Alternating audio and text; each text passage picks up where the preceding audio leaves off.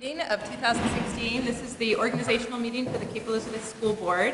The school board met in caucus in December to present its slate of officers, and so I will call for nominations for the office of chair.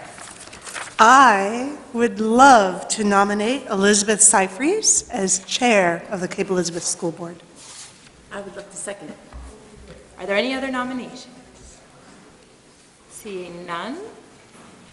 Is there any discussion?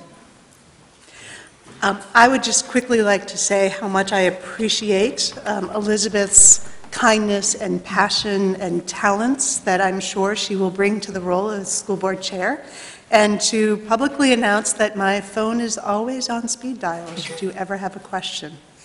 Thank you for your willingness to serve.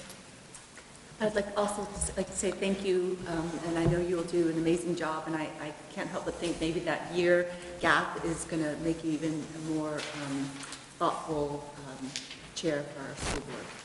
Thank you. Any further discussion? Just add one additional comment, which is really appreciate you deciding to take this run for chair. The effort and diligence that you've shown so far to date, I think, may go unappreciated what a large job being board chair is, and you've done a fantastic job so far to date, and look forward to the year with you as chair. Yes. I would just like to say thank you, Elizabeth. I think you're going to be an amazing leader for this board. You're thoughtful, you're considerate, you're open-minded, and I just expect us to do great things with you as the head of the board. Thank you. Thank you. Arthur?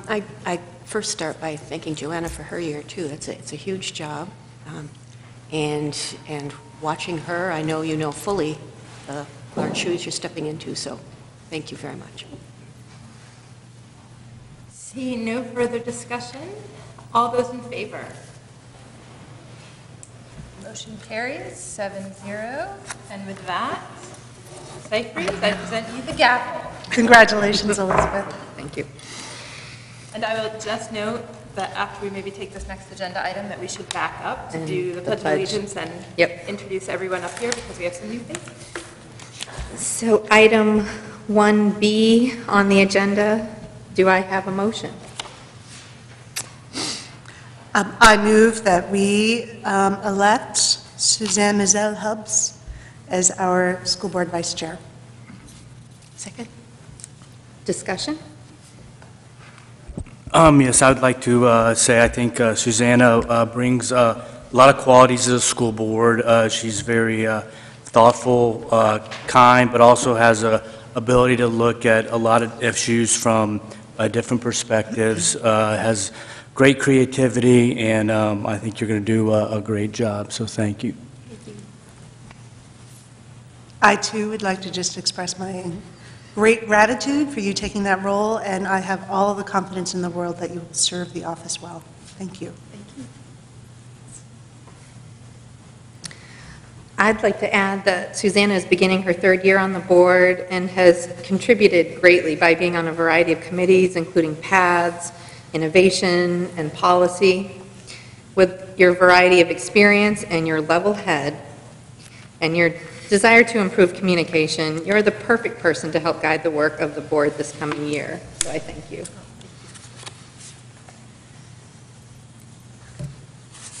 All those in favor? Okay. So now I think should we stop and do the pledge? Great. So could we all please rise? I pledge allegiance to the flag of the United States of America and to the republic for which it stands, one nation, under God, indivisible, with liberty and justice for all.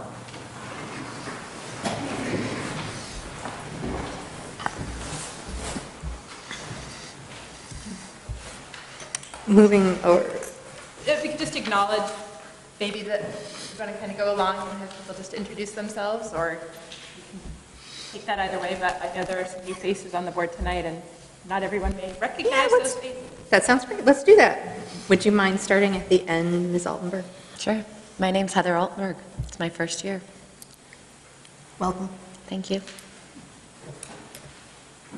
You all know who I am. Well, but you could still say your name. Okay.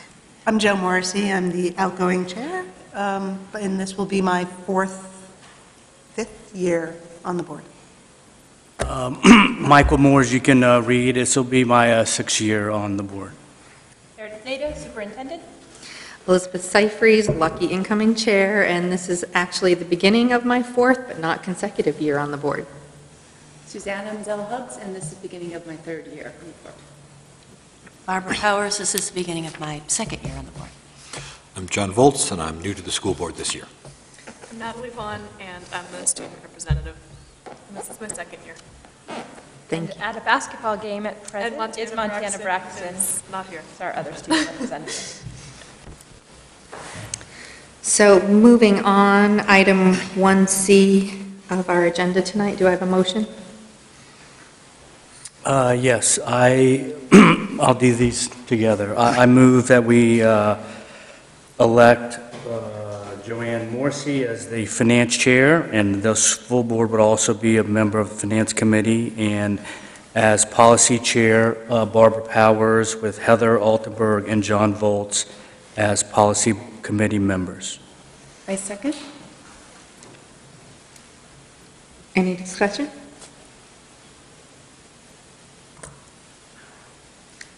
Seeing none? All in favor?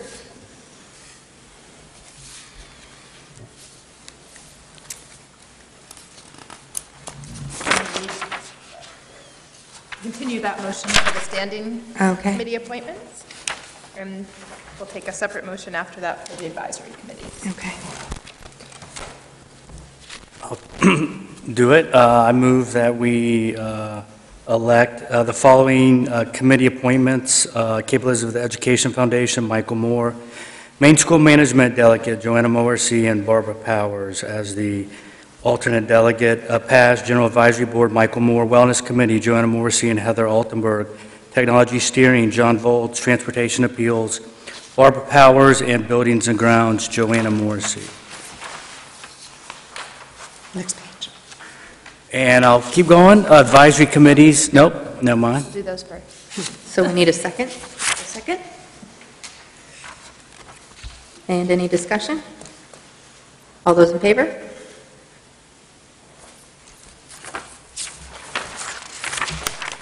You're on a roll. I know this is I was gonna very Make it a hat exciting. trick, Mr. Moore. You gotta be Crowd. careful what you decide to do motions for. I know. I make a motion to elect the following advisory committee members: Legislative Liaison, Barbara Powers; Dropout Prevention Committee, Michael Moore; Community Service Advisory Board, Susanna Mazel-Hubbs, with Elizabeth Seyfried as an alternate, and the Innovation Committee, Susanna Mazel-Hubbs and John Volz. Second. Any discussion? All those in favor? Thank you. Moving on to adjustments to the agenda. So my recommendation would be that after item 6C, we consider taking item 7G, so that given the weather, we might be able to send those who might wish to leave earlier, who are in our audience, home a little bit earlier. Do we vote on that? Does the board agree? Great.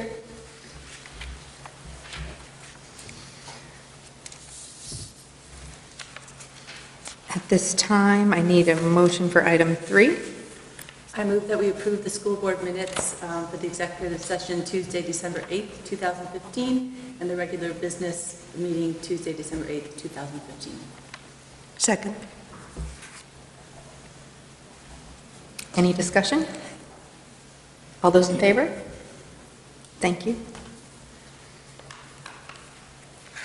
And moving on to comments by student representatives or student representative. Okay, so it's our last week of the semester. We have class tomorrow and Thursday, and then no school Friday, and then next week are midterms, which will close out the second semester, so that's exciting.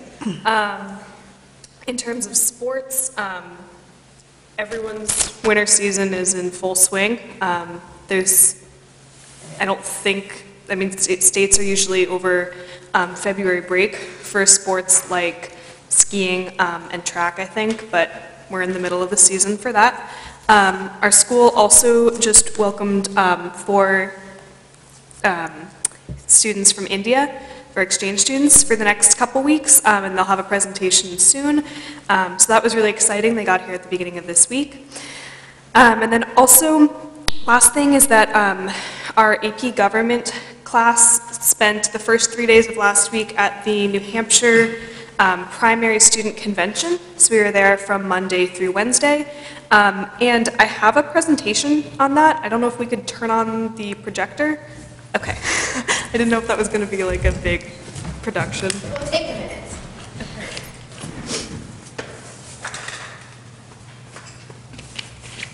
Should I bring it like?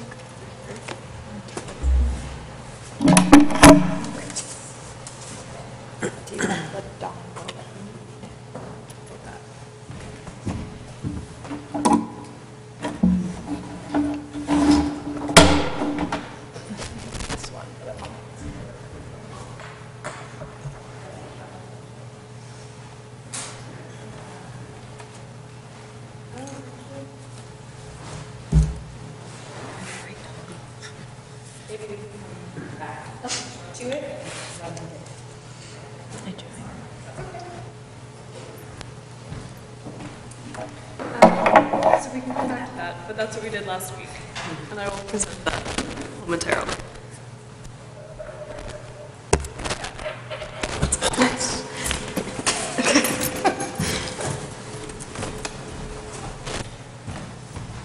So I will have to run upstairs to get a cable, but maybe if there are no other student representative comments, you could move on to item 5 and 6A while I do that, and it's okay.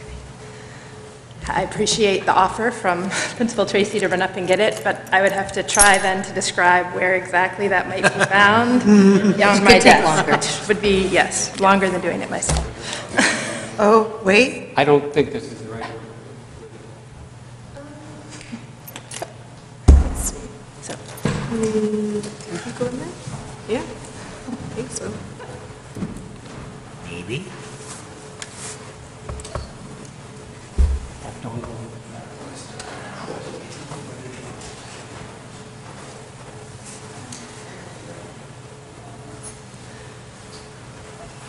Are there any comments from the public on agenda items? We could move on to that at this time. Seeing none.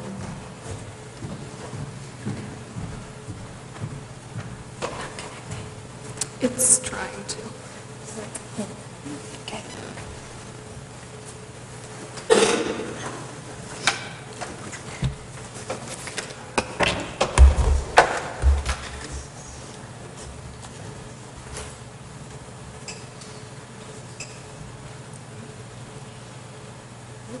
think that was it. Sorry, computer. Okay.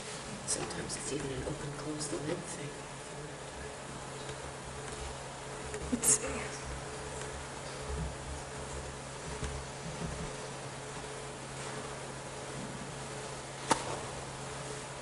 Try close. It looks like it's. Once in a while, that'll re-wake it up. Nope. You can try. I mean, it looks like. Okay. It looked like it worked.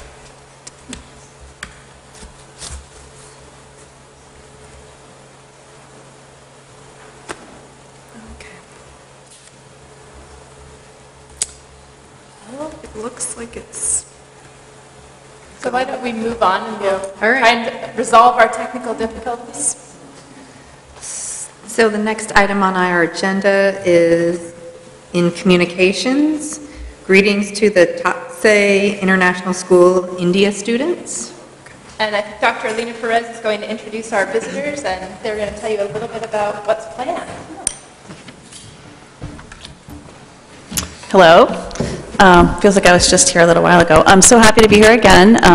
I'll give you a little background. In May and June of 2015, I completed a fellowship at the Taxi School in Sikkim, India. where I shared my knowledge of classroom management, learning profiles, and cognitive behavioral change. It was a huge growth experience for me and one that I wanted to share with our school here. So I'm really happy to introduce our visitors from TOXI, who are here on a 5-week exchange program in Cape Elizabeth. We have 4 11th grade students, 2 of whom are here today. They'll be staying with families and attending classes at a high school and partaking in multiple extracurricular activities while they're here. We also have the Dean of Students, Ms. Melisha Chatri, who's going to be working with our guidance and school social work staff across the district. Before they just introduce themselves, I wanted to thank our World Affairs Council at the high school, who's directed by Mrs. Oliver, and Mrs. Dana at the middle school, who have been really instrumental in facilitating events and helping me to integrate the students into our school district. We have a number of events planned in the coming weeks with World Affairs Council, with CEF, among others. So I'm just going to let the students and the dean introduce themselves and tell you a little bit about their background. And then we also have Jonna Friedman, the World Affairs Council senior, who will talk a little bit. So first, Ms. Melisha. So hello everyone, my name is Melisha and I'm the Dean of Students at TOXI. So first of all, I would like to acknowledge and thank the board to having us here, and it's been a pleasure and a lot of learning. So our school is in Sikkim, which is in the northeastern part of India. We are all surrounded by mountains. Our school is 10 years old and we are very small. We have about 230 kids from kindergarten to grade 12. So TOXI is a little unique school than various other schools in India because we try to shift from the traditional way of teaching, which most of the teachers went through. We try to focus more on activity-based learning and also focus a lot on reading and writing. So this trip is really important as we'll be learning a lot, experiencing different ways of teaching and classroom management, and also I've been seeing a lot of different ways of guidance and counseling to the kids, which is amazing. And I really hope that this trip will have a lot of enrichment both ways, and it is wonderful to collaborate and gain this experience. Thank you. Thank you again. Thank you. Thank you. Thank you. So I have 2 students out here. Hi, good evening, everyone. I am Sharab, and I'm from Sikkim, which is a small state in India, near the Himalayas in India. I am really interested in business studies, and that is one subject that I really enjoy in class, along with literature. This visit to Maine is pretty important for me and beneficial to me as a foreign student because it allows me to learn the different process of applying to colleges here in America, and it gives me opportunities to go to colleges and gives me an upper hand on how I'm supposed to actually prepare to apply here. From this trip, I hope to learn how to live independently and get used to the American culture, since it is really different to that of the Indian and the place I come from. And this exposure I get from this trip will boost my confidence and will make it easier for me to interact with anyone and everyone, I'm guessing. By the end of this trip, I hope to share some knowledge about my culture and tradition to the people I interact with, and I hope to make a lot of good friends and leave this place with a lot of knowledge. Thank you for having me here. Thank you for coming. Thank you.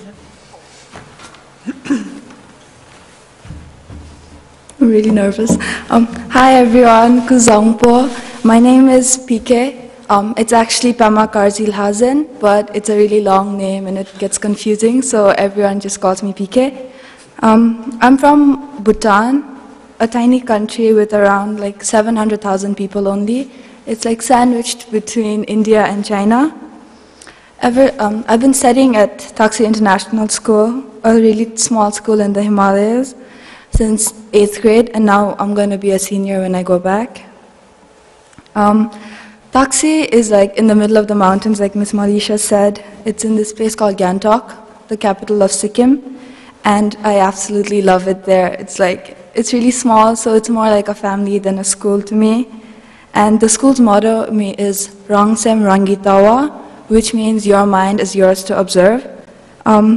It basically means to be conscious about what you say, when you say it, and like how you say it to somebody.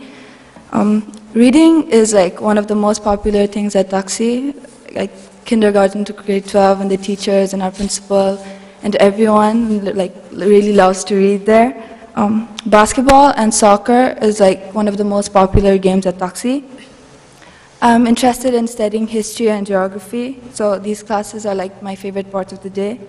I want to go to college in the US because I want to study international relations and work in the UN for women and children's rights. Attending Cape Elizabeth has been really fun for me, but it's been overwhelming at the same time because I'm meeting like new people every day, and the classes I'm attending are really cool because like some of the concepts I've learned back in school, but most of the things are new, so it's cool. This visit is also really important to me because I feel like it'll help me grow into a more interactive person and give me the exposure I need, and it'll also give me like a glimpse of what college might be like in America, I think. So thank you so much for having me here. I hope to leave with have learned like as much as I can. Thank you. Thank you. Hi, my name is Jonna Friedman. I'm a senior at Cape Elizabeth High School, and I'm also the president of World Affairs Council. So I've always thought that CHS has done a really good job in cultivating students' minds on broadening their perspective on the world. In particular, World Affairs Council does a really good job. Students in this club can attend discussion panels on a variety of topics and voice their opinions on what should be done to address current international affairs and conflicts. World Affairs Council, which is fondly known as WAC, also hosts many movie nights and speakers focusing on particular cultures or world events happening at that time. An offshoot of WAC is Model UN, where students can research and understand any country's perspective on a pressing world issue and become an ambassador to debate solutions on that topic, which is really cool for high school students, I think. Sometimes, however, given our location in southern Maine, it can be difficult to kind of find that international connection and make it tangible to us. But meeting these students from Bataan and Sikkim can bridge our cultural understanding and increase our awareness on other communities around the world. World Affairs Council looks forward to hosting these students at our World Affairs Council meetings so that they can share their culture with us and so that we can share our culture with them. Thank you. Thank you, John. Are there questions or comments from the board? No, I just would like to thank Alina for bringing these fabulous students, and I just want to compliment you. Your English is amazing. Congratulations on that. I know that's not easy.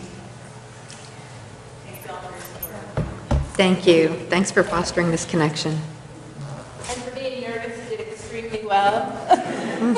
Very well. And I don't think you have to worry about your confidence. You came across as very confident to us, and I'm sure you would to any college admissions officer.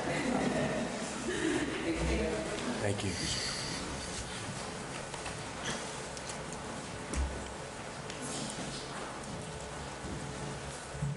So we'll circle back, and Natalie, will you remind us what this presentation is going to be all about?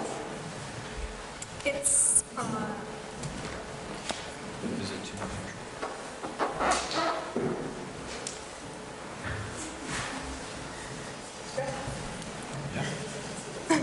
Love technology. Except when I don't. Except when I don't love it. That's okay. That's okay.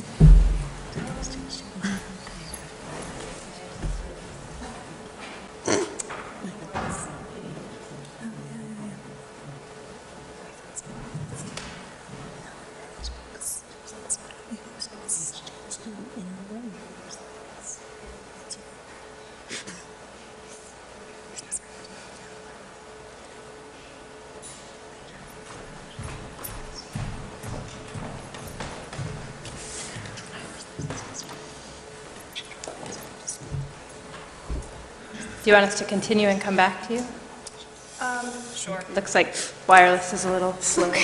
So moving on to ninth grade transition, and I believe we have Principals Shed and Carpenter here tonight. We also have Tom Cohan, who's an Ed Tech 3 at the high school, who's working with the program, and Ben Raymond, a high school teacher. And students, who I'm sure will be introducing themselves shortly. They will. Good evening. Thanks for having us tonight. I think we'd love to keep this, continue this whole process to be pretty informal, if you don't mind. So what we'd like to do is maybe give you a 3 or 4 minute sort of conversation of how this all started and what our thought process was putting this together. And then all three of us can speak to that, and we'll turn it over to the experts who are going through the process at this point, and they can give you sort of short synopsis of how they feel things are going, and then you can Q&A if that's okay. Is that comfortable?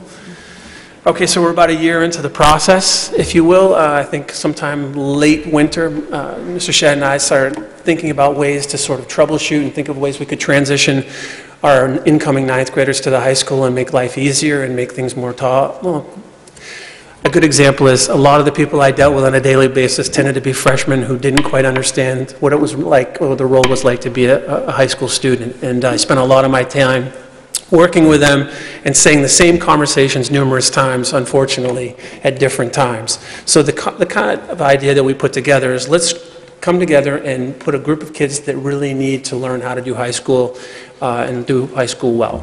So, Tom, you want to just throw? Well, one of the things that we did regarding the, or are we going to talk about the Fresh Links program?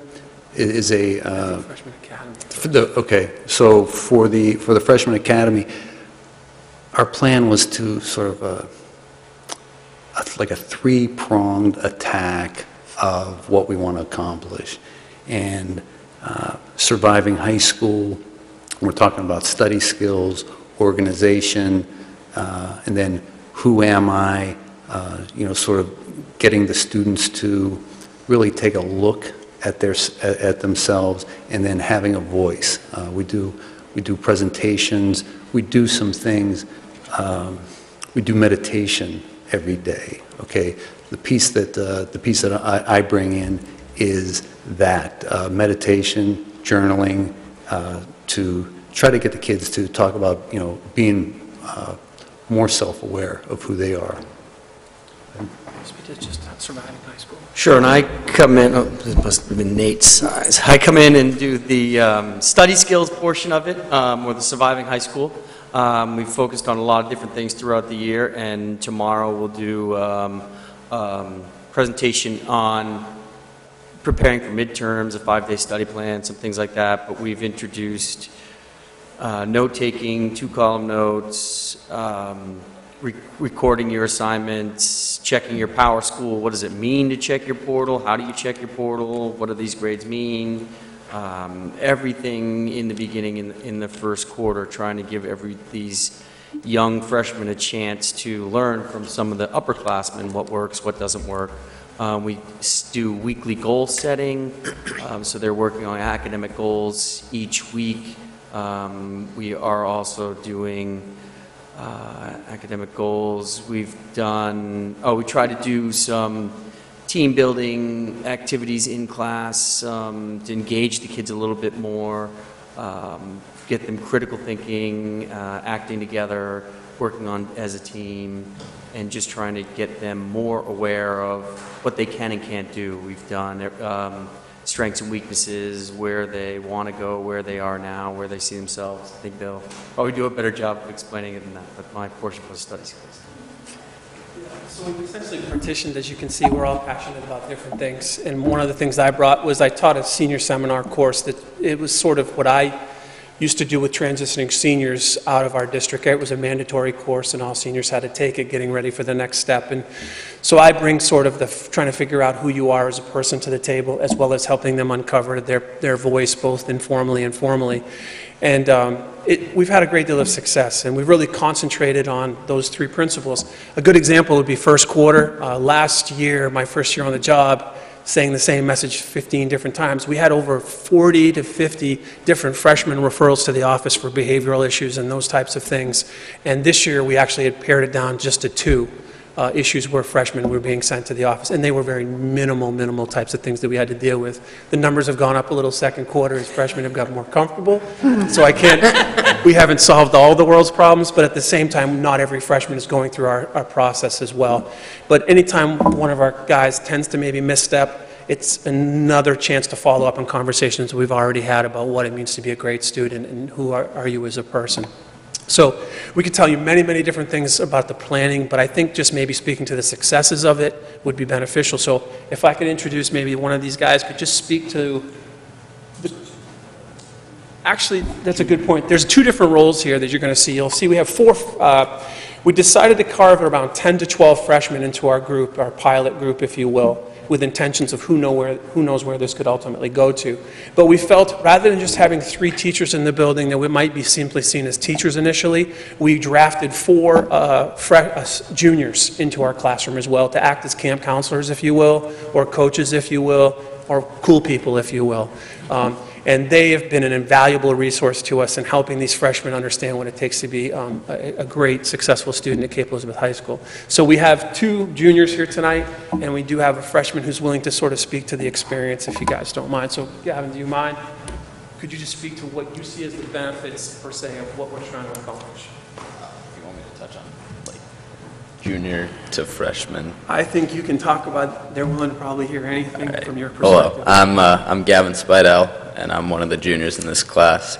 And so just overall, I think this class isn't, as a freshman, I would have loved to take it because it really helps you out throughout, like, everything that you learn in school. It just, like, touches on, you know, everything they said, which I would have loved to have been able to have as a freshman. But even as a junior, I'm still learning, I'd say, just as much as these freshmen are. Like, we learn very valuable life skills, and I think that having upperclassmen to work with the freshmen is also very valuable, because not only does it form a relationship between underclassmen and upperclassmen, but it also just helps them learn through our experiences that we can share with them about high school and do's and don'ts. Thank you. Thank you. I'm Eli. I'm a junior as well. And as Mr. Carpenter said, you know, we're sort of coaches, but at the same time, we really participate in the class just as much as the freshmen do. As these guys touched upon, you know, we do a lot of lesson planning, and there's a lot of specific things that go into this class, but I think it's really the intangibles that make this class so important, especially to the freshmen. Number one, it gives them familiar faces in the hall, not just through the juniors, but also through having authority figures that they can always turn to. And also, I would say that it gives kids, including us, but especially for the freshmen, it gives people a community where they know that they can speak their mind and have their opinion respected. And that's hugely important coming into high school. So, thank you. So, this working? Right, yeah. So, what I feel that I've been getting out of it, as well as other freshmen, is definitely it's helped me transition from middle school to high school better than if I had just like been doing it on myself. It's like I feel like the thing that's helping us most in this class towards, or what is that right, is standing up and giving speeches towards people like what I'm doing right now. I know at the beginning of the year I wouldn't have been able to do this nearly as good as I'm doing it right now, and I can't say that's all that good right now, but I can say it's better than it was before. You're doing great. You're fine. Also, you know, just like how to go about dealing with things, like also it's also preparing us for like going up to like sophomore and junior and senior years. Like it's maybe not directly, but I feel that's my take on it, sort of indirectly doing that for us. It feels like what this class mostly is preparation and expanding on the skills that we already have. Yeah. So there's no disrespect meant, but we really didn't prepare all that much. We just wanted to speak from the heart and let these guys come in and just sort of encapsulate what's going on. So not bad for a couple of guys that found out yesterday they're coming here. But I think if you don't mind, we could speak to another program, which is Senior Fresh Links, which we overhauled this year, which basically expanded the sort of senior to freshman experience for all freshmen this year. We did questionnaires and surveys with seniors and matched that with certainly with incoming freshmen. So throughout the first month and a half of school, there was a support system in place that was pretty successful, and certainly more successful than the past years.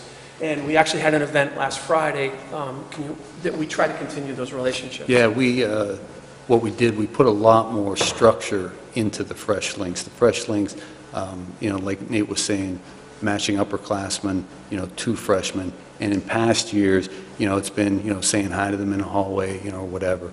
But this year, with the surveys that we conducted, we really tried to do our best to match them with interest. Oh, this one plays soccer, and so does this one, so let's do that. And then we tried to embed them in the freshman advisories, making different advisories in the beginning of the year mandatory, where the upper links would go to talk about different things, lead discussions about high schools, lead discussions about clubs that they can join. We did that, before the big open house fair for everyone to sign up for clubs. Last week, in preparation for midterms, we had the upper links go into the freshman advisories, to talk about that, to talk about their experiences, what they've learned about midterms in their high school, and get questions from the freshmen.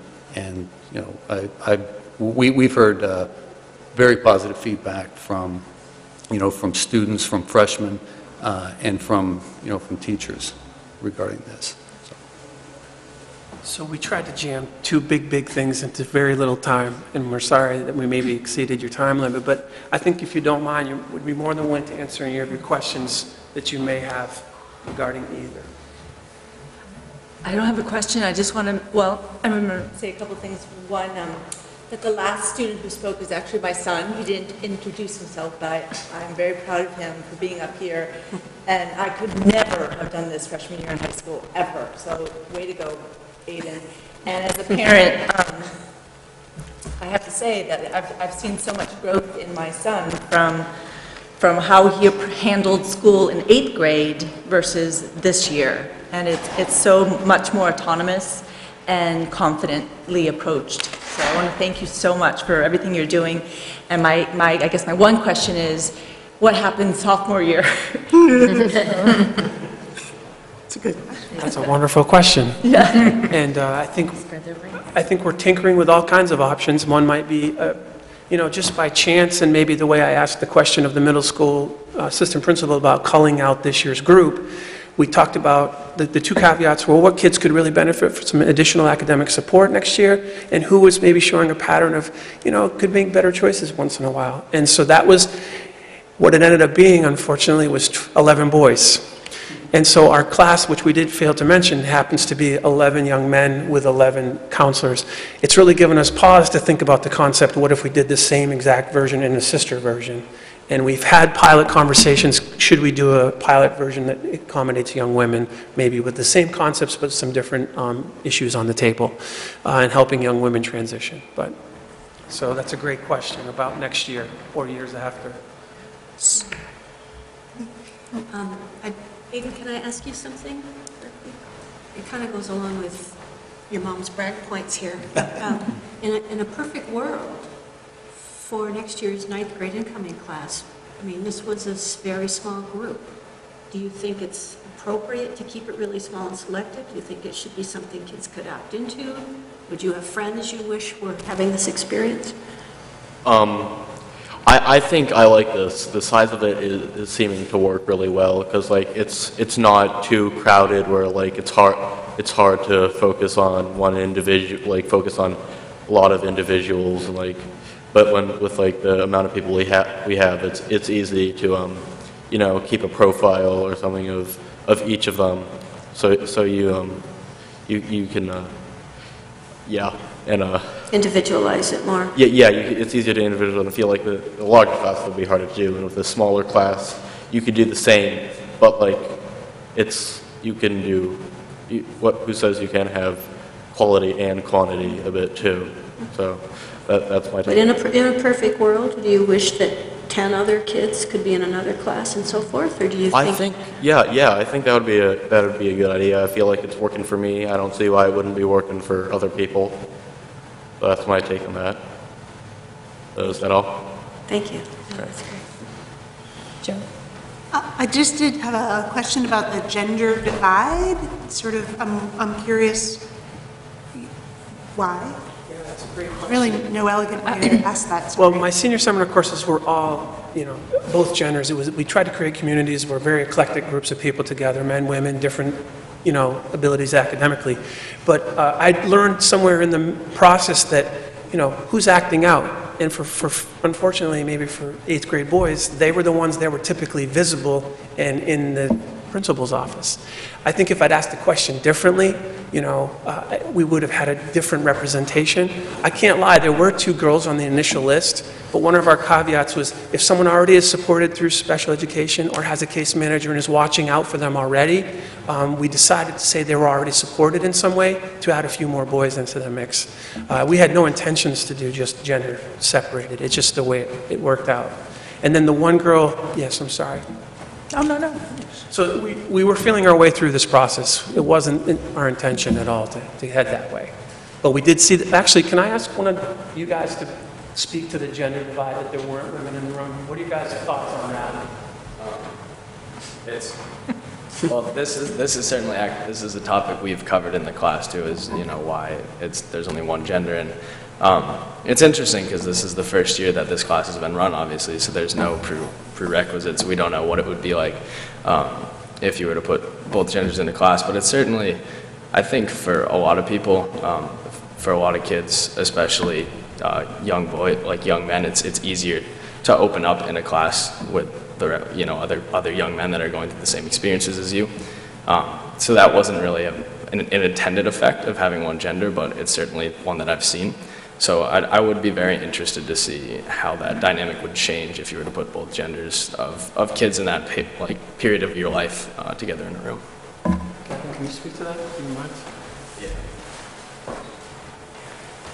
So I'd agree with what Eli said. I think that it did work out well just having boys, because I think it makes it easier for us to just talk about everything we're going through. But I also think that if there was either a class that had similar goals, that was either another one that was just girls or one that had both genders, I think would definitely work out and could be considered. Thank you. Thank you. I would love to know what you think about that. I don't mean to put you on the spot, but yeah, I'd just be curious now. What do you think? Yeah, I think that would definitely be really beneficial. I think that in terms of the gender divide, I guess, it is definitely possible that freshmen would at least initially feel more comfortable just talking to people with their own gender. I don't think most of the juniors and seniors probably wouldn't have a problem with it, but I think maybe as freshmen, just because you're coming into a new school and it's all new people, it might be easier to talk with people of your own gender. Again, I would think that even if you were to have a class with boys and girls, for the most part, you would get the same results. I don't think it would be a huge roadblock to have a class of mixed genders. Appreciate your honesty. So I just wanted to weigh in on Joe's question regarding selection and the gender piece of that. And Nate and I have had some conversation about that, and having worked with middle school age young women and men in my teaching life, the kinds of acting out behaviors that we see between the genders do sometimes look a little bit different, and I think an awareness of that young women might be struggling, might be not happy and not thriving in school, but it may not mean that they're being sent to the administrator's office. It may not mean that their grades have plummeted, but there may be more covert behaviors that are happening behind the scenes. And we hear a lot about depression and anxiety and self-mutilation, cutting kinds of behaviors that occur with young women of that age. And so finding mechanisms to unlock and identify who those students are can be a challenge. Because again, those tend to be underground activities, but certainly I think our school counselors are attuned to what some of those risk factors look like, what kinds of behaviors we want to watch out for. So that's one aspect of that we've had conversations about. I would also say that as this program was taking shape, Nate's certainly aware, these folks are aware there are school-wide programs that have sort of freshman seminars. Portland High School has one. There are some schools build this type of curriculum into their advisory programs. There are a whole variety of models to look at, and I think part of the work of this pilot is to examine what might fit best for Cape Elizabeth. And so we're only at January, kind of halfway into the school year, but this is the time that, and not that we haven't been thinking about it all year, but this is the time that folks are sort of actively thinking about what's the right next step. And so certainly I think there is an interest in maintaining and expanding this program, and how we best scale that and what that might look like is still a work in progress. That's great. I think you're speaking to my question, which was, do you see a future where these sort of classes and opportunity to build these executive functioning skills and understanding of high school and building sense of self could possibly be offered to all incoming freshmen? I would say yes, that would be a wonderful next step, but we were talking, Gavin and I, just casually, could you see this at the sophomore, at the junior, as well as the senior? It's catch-22. Does it become old hat that you've done similar types of things year after year, or could it be dovetailed to the various transitions and be very successful? One of you guys want to take that? I mean, I think that there's things that we could be doing with every single grade, absolutely, with executive functioning skills, but also with the issues of that year, whatever, freshman year is that transition into high school. Sophomore year it is, wow, this is high school and things are really hard now, what do I do now? Junior year, you're beginning to work on SAT stuff and all those things, and then senior year, you're looking at your STP and your transition plan and where am I going to college and all those things. There's definitely things you could do every single year with groups or all students or any matter of or shape of it. I think what has worked really well with this group of kids is the willingness of the entire group to work together, to have conversations together appropriately, respectfully, to agree and disagree respectfully, and the juniors are great role models for the underclassmen, in class, out of class. I mean, one of the things that when we were talking, one of the things that one of the freshmen had said was, it really made me feel good just seeing another friendly face in the hallway. And I really like the way that you say hello to me every time you pass me in the hall, where this junior never would have done that in the past because he just would have never have known his name. Not that he wouldn't do it to other people he know, but he was just put in that situation. And those little things, I think, make a big difference. And we could do it at every grade with, the structure that each grade needs. So I really like what you're doing. I think one of the things that has particularly appealed to me is working across grade level and age levels, because I think it really fosters a sense of community. When you're younger, you see people that you're looking up to, and you understand later on when you're older, you have a responsibility to look out for. And I think, and you also have a vision on, this is what juniors are going through, this is what seniors are going through, and you have a visibility, because often you're kind of isolated in your own grade. And you don't really have vision on what's next. And our freshmen don't know it yet, but they're going the other direction this spring. We'll be taking them to the middle school, and we'll be developing some partnerships with the middle school. We're not quite sure what that looks like yet, but it will happen. We just got done mid-year interviews with the members of Freshman Academy, the freshmen and the juniors. And I was just so impressed. We had a series of questions, and basically it was a chance for them to talk about Freshman Academy and what they liked or didn't like or whatever.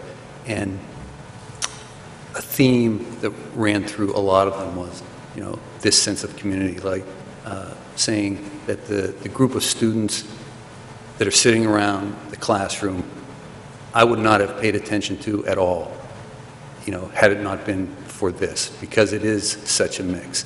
And, you know, I give you an example about what I've seen with this, and I'll call it we're talking about executive functioning and, you know, surviving high school and all these study skills. I'll speak to what they're calling now the emotional quotient, okay? Like the EQ of things. And what we use for meditation, we use an app, okay, that allows you to identify how you're feeling, okay, how you're feeling. And so I put it up on the smart TV, and I'll ask a student, okay, how you feeling today? And so soon after we did this, I was talking to one of the Freshman Academy students about this app. So what do you think? I said, yeah, I like it because it gets you to, you know, identify your feeling. And the kid said to me, yeah, like right now, I'm feeling kind of frustrated. I was like, what's that about? Well, I had this presentation and I didn't get as good as great as I thought. And so this led to a 15-minute discussion about, okay, so what do you think about talking to the teacher? Well, what if the teacher gets mad? And so we went into my room and we just processed it out. We rehearsed, you know, what he would say. And so, I mean, that's one of these intangibles. That's one of these, you know, maybe just this little example of, you know, something. Here's a freshman boy who, you know, I feel now is learning how to deal with that situation. So. Can I say something? Bravo. Yeah, great job. If you guys don't mind, I'd like Aiden to just come up maybe to speak to the meditation piece, because that was maybe the first day you did it versus where we're at now.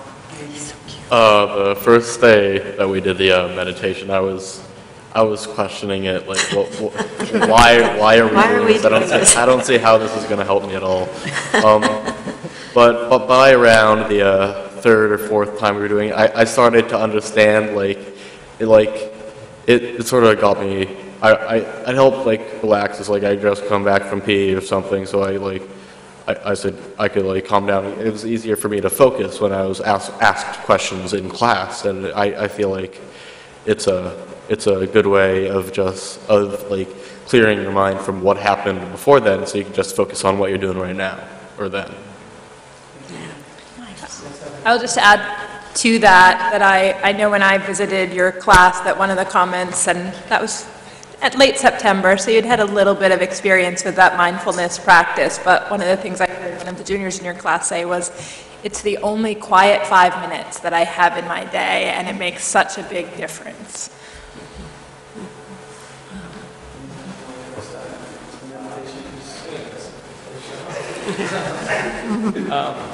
I would say one benefit for me of the meditation that I wasn't expecting is it's certainly a period of time to just relax in your day, but it's also a great time for just a mental check-in, and it's like every day you get to practice that. So, you know, some days you won't really realize it, but when you have those 5 minutes where you're just sitting there, you realize you're maybe feeling frustrated or you're upset about something you didn't even know. And that something was just, making your day worse. And so it's been really cool. The mindfulness is a huge piece of it as well, being able to focus in the moment on activities, but it's also just that ability to mentally check in with yourself and be like, so what's going on right now? Like, where are the kinks in the system? So that's been a really huge advantage of that practice.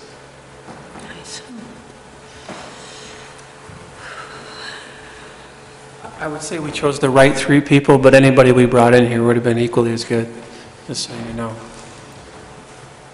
Not including. Barbara, I just have to reflect back for 2 minutes and say, 35 years ago, I co-taught Freshman Academy with the principal of the high school. I was in your role. And all the kids took it, and we jammed them in the lecture hall, And we went through executive function. It was a one-credit course for a semester. We went through executive functioning. We went through things to expect in high school. We went through personal finance. No one would have stood up here and talked about what it meant to them like you are. So the tension around the capacity of offering it for all versus finding those who could really benefit and making it highly personal really is striking me as so valuable. So I think the pilot is proving itself to be, really extraordinary, Mr. Shedd and Mr. Carpenter. So thank you. Thank you for sharing all this with us tonight. Thank you so much. And at this time, please do not make any plans for a snow day. Thank you, Gavin and Eli and Aiden. Look at the window. It has been. Are we circling back? It's not supposed to be. Natalie, are you connected? All right.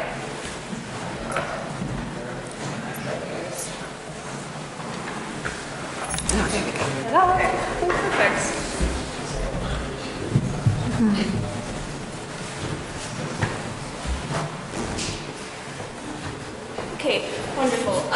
So like I said earlier, that's hilarious. I had to look for a second. Me too. I was like, wait a minute.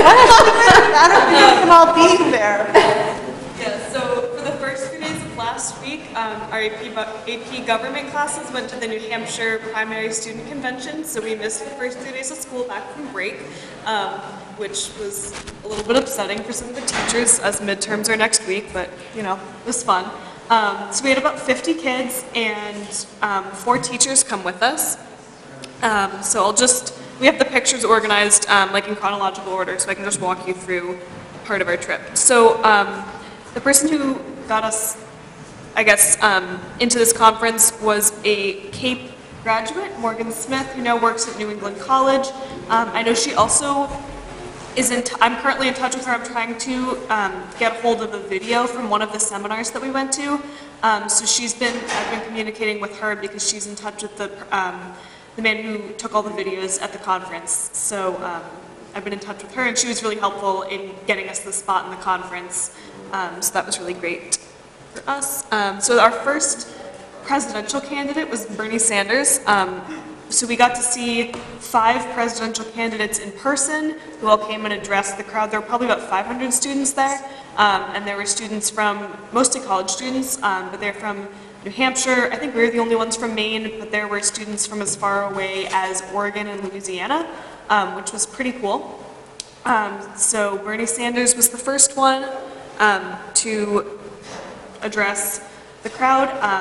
And we had 5 of those 3 days actually. And so they normally gave about a half an hour long speech and then gave a half an hour for question and answer. So that was a really great way to learn more about their policies. Mackie Wood took a selfie with every candidate that came.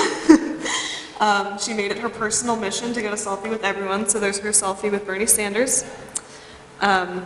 More pictures of Bernie.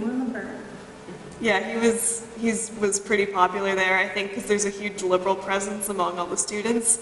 So I think far and away he was the most popular candidate. College students, why not? Yeah, and we all thought that was pretty cool because in terms of candidates that are getting a lot of news lately and that seem to be in the front of the pack, he was the only one that came.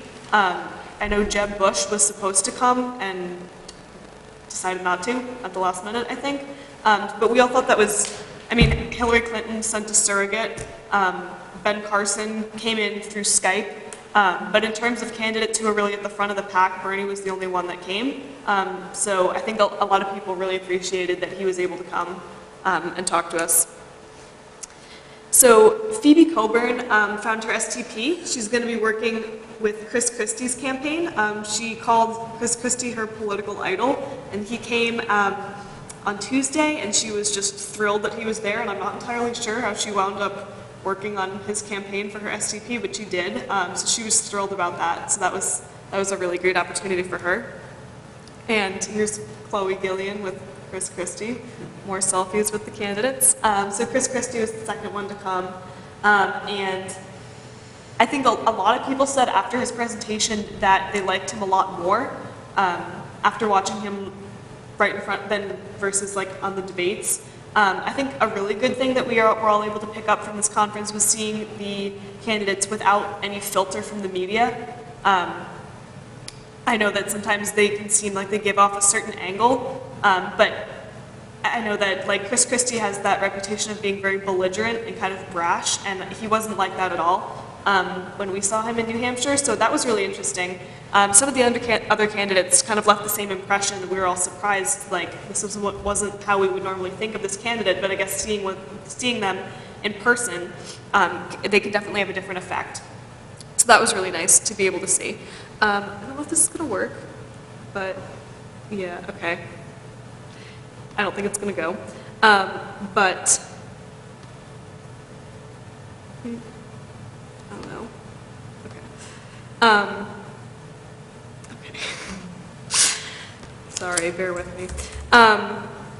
So Hadley, Britt asked probably 4 to 5 questions to the candidates, and that was really cool because there were 500 students there, and probably only 5 to 6 of them got to ask any of the candidates questions when they visited, and Hadley got to ask a bunch, so that was really great for her. She was, I think most people from our high school just never even raised their hand, and she must have raised her hand 12 times.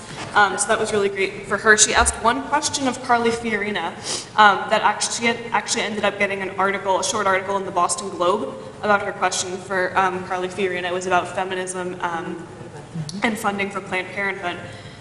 So I don't think the video is going to go, but yeah, she got to ask a lot of questions. Matthew Fishbein also asked a couple, so that was really good for them.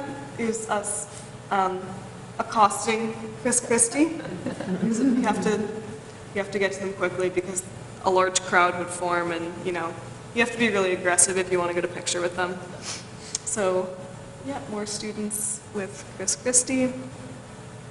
There they are again. Yep, and his wife. And Phoebe with her political idol.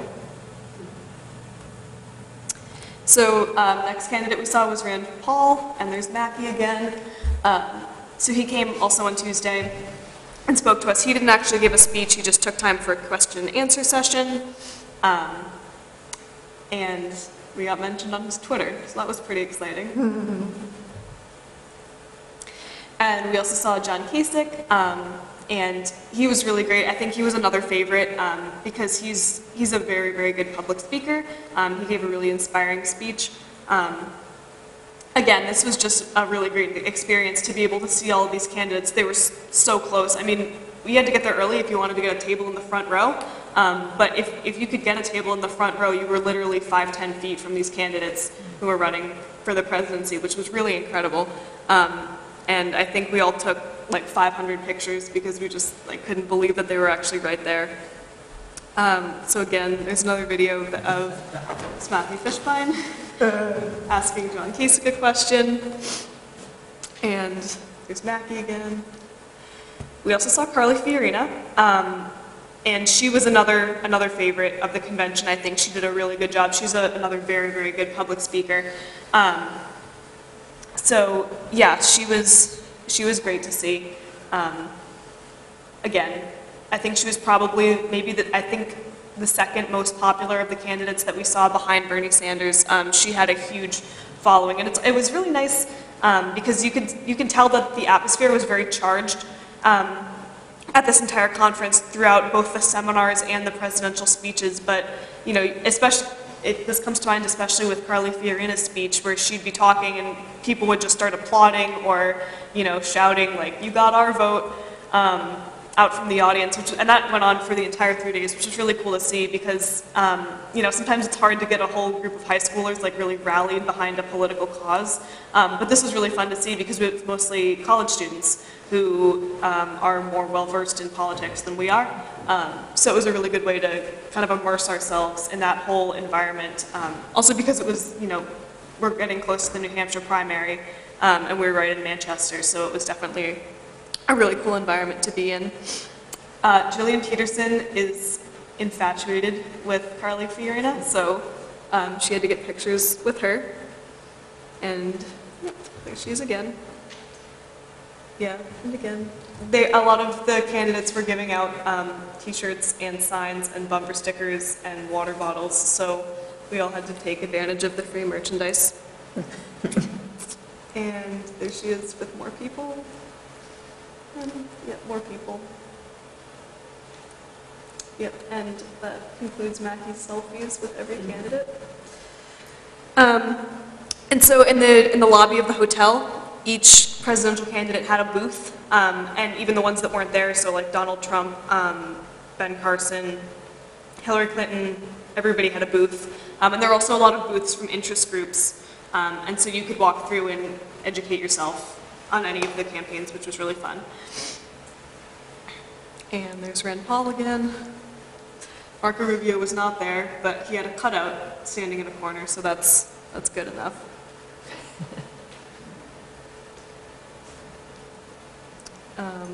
Promotional video. So when we weren't with the presidential candidates, there were a series of seminars going on in the different salons throughout the hotel. One of these, I didn't go to this particular session, but it was on political science, kind of an introduction to political science, and they had professors from New Hampshire colleges there. This whole thing was run by New England College, so there were a lot of faculty and alumni of that school there. I think the seminars were a really great way to learn kind of the ins and outs of different specific aspects of politics. I went to one that was run by the Women's Defense League of New Hampshire and was basically like a Second Amendment versus gun control debate. I went to one on immigration and how that's going to affect the 2016 elections. I went to one on bird dogging, and I went to one on contributions from interest groups and how that affects the elections. So we also had Ben Carson via Skype. We also had Martin O'Malley via Skype. So they didn't come, but that was almost, I mean, that was, I think, just as good as being able to see them on stage, because he could still respond to our questions and talk to us. So, I mean, it wasn't really a huge deal to not have them there in person. And then finally, we had Vermin Supreme come talk to us on the last day there. So he's a performance artist who wears a boot on his head and normally carries around a giant toothbrush.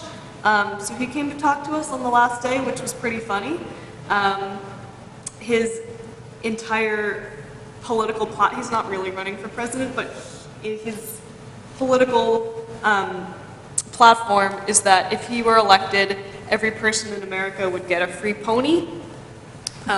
So this is his ponynomics, his supposed system of government. So I think that was a lot of people's favorite part of the convention, because he was pretty funny, but he was up there for an hour, so he was given the same amount of time as any candidate, which was really funny, but at the same time he was there for an hour, and like after about 20 minutes, a lot of people were like, okay, we're like, this is getting old. But it was certainly entertaining.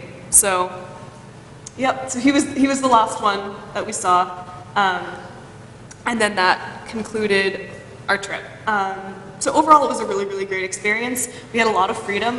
We were just staying right in downtown Manchester, and I mean, there were 50 students and 4 chaperones, so we had a good deal of freedom. We basically were allowed to go to any seminars that we wanted to, whichever one sounded interesting. We were basically on our own for food. We just had to tell the chaperones if we were leaving the building, and there were probably 10 restaurants within walking distance. So we all roomed together, and we could just walk around and go get lunch, go get dinner, and then we'd all, I think pretty much everyone went to all of the presidential candidates' speeches, just because we were like, you know, Bernie Sanders is in there, you have to go. So we would all conjoin at those and then split up, and some people would go to whatever seminars they found helpful. Some people would go back to the hotel room if they said, oh, there's nothing going on that sounds interesting right now. But overall, it was definitely a really, really great learning experience. I think the one thing that we picked up that was most helpful was getting to see the candidates without that whatever spin the media might be putting on them. I know a lot of people, like I said before, a lot of people's impressions of Chris Christie changed a lot. Same with Rand Paul. People would watch them speak and say that is not how I pictured them at all. And you know, you really got a sense for their persona. Just being able to talk to them, being able to take pictures with them. So that was really cool. And again, like I said earlier, it was really, really helpful to be in that environment full of people who were passionate about politics and who knew what they were talking about. College students and college professors who were really well learned on these topics, and they were from, like I said, all over the country. So that was definitely a really special experience. I know some people at the beginning of this year were disappointed that we weren't going to get to go to Washington, D.C., but I think this was a, more than sufficient substitute. And yeah, so yeah. Thank you. Thank you, Natalie. Does anyone have questions? What STP is what? It's a senior transition project, so yeah, it's the 2 to 3 weeks that we spend after we're done with midterms, not midterms, AP exams. Well, your enthusiasm for this really shows, and we appreciate you sharing it with us. It sounds like it was a great and fun experience. It was, yeah. Thanks. So we're going to skip ahead for a moment. Oh, no, we're not. I was kidding. We're going to move on to administrators' strategic plan updates.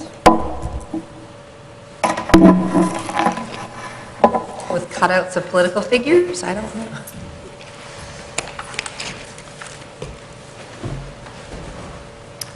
Good evening. I'm going to move this a little bit. First, I want to say welcome to new board member Aldenberg, and returning board chair Seifries, and board member Volz. It's nice to have you, and all of you back again, obviously. Meredith has asked each of us to update all of you on the new evaluation pilot that we're doing right now. But before that, I just wanted to say a few words about our new assistant principal, Teresa Curran. She started on Monday, January 4th, and she really has hit the ground running. She's really just done a phenomenal job. But there was something I really wanted to share with you that we were surprised, I guess, on the first day when she came, because when I gave the announcements, I wanted to let students know it was her first day, and I put it in the newsletter, but the students aren't always going to be seeing the newsletter necessarily. And so I was thinking in my head quickly. I said, well, she's tall. I was describing her. I said, she's tall, and she has on a bright blue jacket, kind of like the color Meredith's wearing now. And I said, she's probably going to be with me for a lot of the, throughout the week. So you can be watching for her, and she'll be visiting classes. And that's all I said. I didn't say anything else. And, other than, she's excited to be here. And so one of her first experiences was joining me in the lunchroom. As you know, it's a fine dining experience in the Pond Cove cafeteria. And she came, at the end, we were in for both lunches, and she told me that how many students had approached her, because they recognized the blue jacket. They kept saying that she's wearing the blue jacket, she's wearing the blue jacket. And so she told me what they said, and I said, you should send that out to the staff. So this is what students totally unsolicited and unprompted had said to her. Congratulations, you will love it here, it is the best school ever. I'm so glad you are here, I love this place. It's so nice to meet you, I think you will like it here. We have the best teachers, you will really like it. Pond Cove is the best school, you'll love it.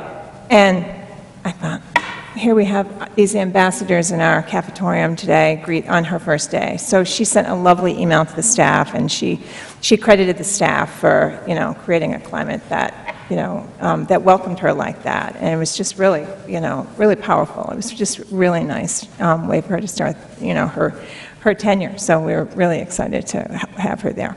So I'll be really brief about the teacher evaluation pilot. Is actually going really well, and it's based on, as you know, the Kim Marshall model, and it is essentially, we have, in Pond Cove, we have 7 teachers who have volunteered to pilot, and so we have 1 first grade teacher, 2 second grade teachers, a third grade teacher, a 4th grade teacher, our music teacher, and a special education teacher. And the model is, and we also have 10 probationary staff who we're evaluating on the current one, that's the current model that's in the contract. And for the Marshall Plan, I keep calling it, but the Marshall model is essentially we go in for 10 to 15 minutes and just really get a snapshot. They're all unannounced, and we go in, get a snapshot. Obviously, I have all their schedules, so I know, what's happening when. And then we meet as soon as we can, right after, it's just a debrief. And then within 48 hours, they get a brief written feedback on really just the focus. And Meredith can tell you, I'm working on my brevity. I'm getting it down to 3/4 of a page. It's supposed to be a paragraph. And the three of us compared. Mine was the longest. And they said, well, Kelly, what does your short one look like? And I said, this is my short one. So I'm getting down there. But it's going really well. And teachers are really feeling, they're eager. I mean, finding the time, it's a bit of a crunch because it's either their planning time or their lunch time or before or after school, and often, one or both of us have meetings, but, we're making it work, and I think they're anxious to hear the feedback. But I think that the frequency of it, it's really creating a strong professional relationship, and also really, I think, helping establish, what their practices really are. And based on their SMART goals they've created SMART goals. Two of them, one is around their own professional growth, and the other is around student learning growth. And so SMART goals, it's an acronym first. They have to be strategic, measurable, attainable, it's R. Realistic. Relevant, and time-bound. Okay. So they can tweak them at any time. Some of them are coming in saying, I think I didn't narrow. I think mine's too broad, or I think mine's too narrow. I mean, so it's flexible. And because it's a pilot, we're asking them for their feedback. How is it going? And so we've done one initial survey, and so right now we're in the mid-cycle. So we're doing mid-cycle conferencing of revisiting their SMART goals and how it's going. So that's it in a nutshell. So, cool. Questions? Okay. Thank you. Thank you. Guess it's all yours, Mike. Hi, everyone. On the evaluation system, I can say personally, I'm very excited and optimistic about the new pilot model that's been developed and is continually being refined, as Kelly mentioned, as we go forward. But I'm really struck by the potential to really impact educational practice and to maximize learning. And I really want to commend the teachers who have stepped up and have opted to participate, because I think it's a very brave thing to do. I really appreciated the teachers who have put their faith in me and in the administration to kind of step forward and try something we haven't done, to be willing to partner, to learn together, to be willing to collaborate in a goal-setting process, be willing to accept feedback, but also be willing to give feedback in part of learning to be a better instructional coach and to get better at providing instructive feedback. As I've given teachers instructive feedback, I've asked them to give me instructive feedback. How did that conversation go? Is there anything that I could have asked you that might have helped you reflect better on your practice? I started by asking you this question, does that work? And so it's been a very open, transparent process about learning together, and I've really appreciated that. The core of this process and the power of it really comes through conversation, and teachers are really seeing and talking about the impact of the frequency of this model. It is not a pre-planned, full class period long observation. It's frequent, it's brief, frequent, and ongoing mini observations, and teachers are really noticing. It was really great that you got to see the beginning of this lesson, and then you came and you saw the middle of another lesson, and you saw the end of another one, and you're seeing how it all fits together. And we're having conversations about practice that have already surpassed conversations I had maybe over a whole 2 years of working with different teachers. So I think that really speaks to the benefits of this model versus that one-shot deal of kind of my grandest best lesson when I know you're coming. And this is a much more genuine, realistic reflection of what teachers are doing. I think The last thing I would say is that everyone knows that it is a pilot, that we have an opportunity to give our input to make it better. I've just seen a lot of comfort and a lot of open participation and collaboration that I think speaks very well to the success of the pilot becoming our model moving forward. And so I think it's going extremely well. And again, I commend the teachers who have openly participated in this process. It's been great. Just a quick question, Mike, and would be same for Kelly and Jeff. What's your goal when you talk about frequency? How many of these 10 to 15-minute minis are you trying to do for each teacher? Right now, we're aiming for 6 visits over the course of a year, with an average of a 15-minute window. We can stay longer. We have that option. If you're in a class and you see this is very interesting, and I really want to stay, that's understood, that's part of the process. And teachers have really loved it when you say, or you're getting ready to go, and say, oh, I want you to stay, and say, what's next? Great, sit back down or walk around. And part of walking around is you have conversations with students about, tell me what you're learning and why, and what's the purpose of that, and why do you think you're being asked to do that? And so it's kind of a very fluid process. For purposes of the pilot, the rubric itself is pretty dense, and 6 visits probably wouldn't allow you to really score that whole rubric. So how are you approaching, all of you, again, I don't know. Sure. How are you approaching, as part of the pilot, being actually able to complete this massive rubric? I think it's more a matter of prioritizing and focus, and part of that would come through the goal-setting process. Okay. So I could see which goals teachers are really wanting to focus on and get feedback on. Part of the rubric is a self-assessment, and we've decided together that it is a lot, and we know we can't do it all, particularly within a pilot. So what particular areas of the rubric do you want to focus on? Good. And make sure I give you feedback on? Yeah. So that'll be a really important learning for the pilot about how to really get your arms around all the components of that thing. So good for you. That's great. Yeah. Thank you very much.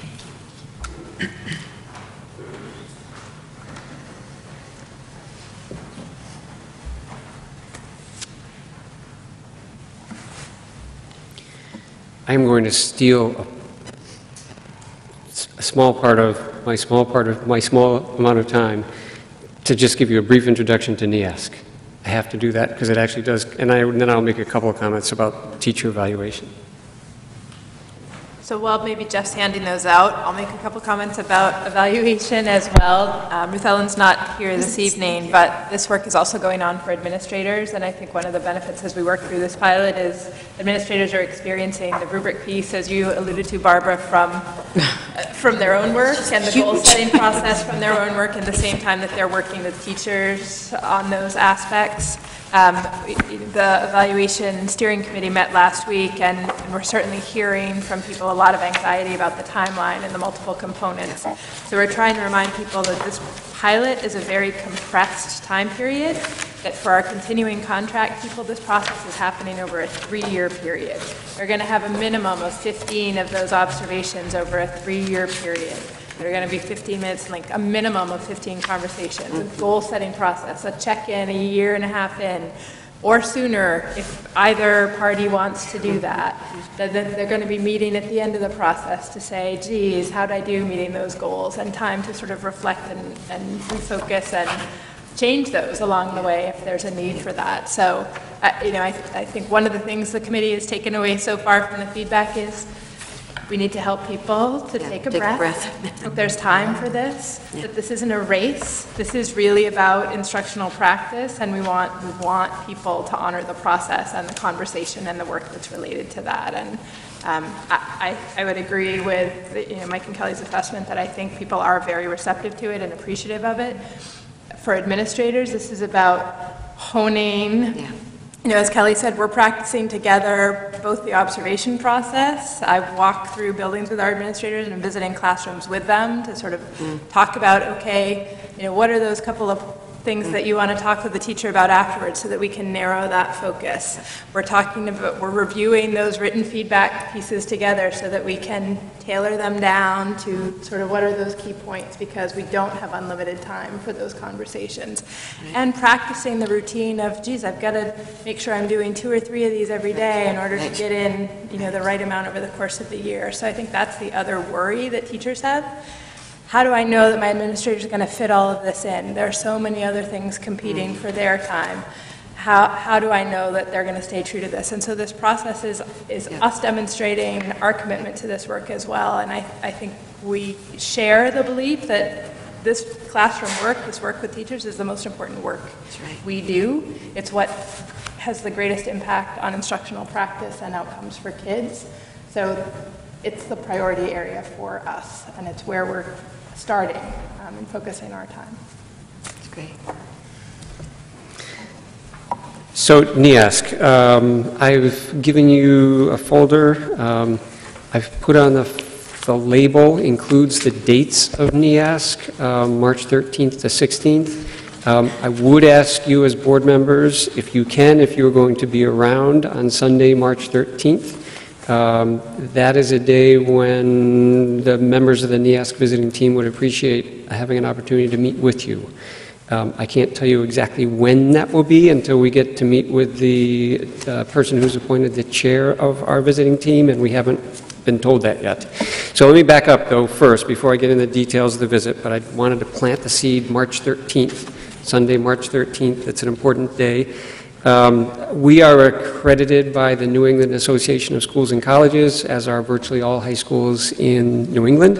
There are regional accreditation commissions for every single region of the country. NEASC happens to accredit both public secondary schools, private schools, and also colleges, as is implied in its name. I'm not going to talk about these standards for accreditation, but they are the touchstone for everything that that we have been working on for the last year and a half as a school, sort of taking a look at these standards under a whole bunch of different areas and deciding how we measure up and where we're strong and where we need to do better. So that is what the NEASC visit is designed to accomplish, is to give us a report, is to have us examine our own practices and come to some conclusions about where we measure up and where we don't. And one of the key documents, in fact, probably the entire key document, is this vision and mission statement that the board approved back on June 10th, 2014, the new revised, and that is the other document. So basically what the standards say is you've got to have a mission statement that says what you're all about, what you stand for, academically, civically, socially, and then the practices of your school should reflect the priorities that you've set forth in the mission statement. So I've given you two things, which are, so there will be 15 people coming to visit us from March 13th, Sunday, March 13th to Wednesday, March 16th.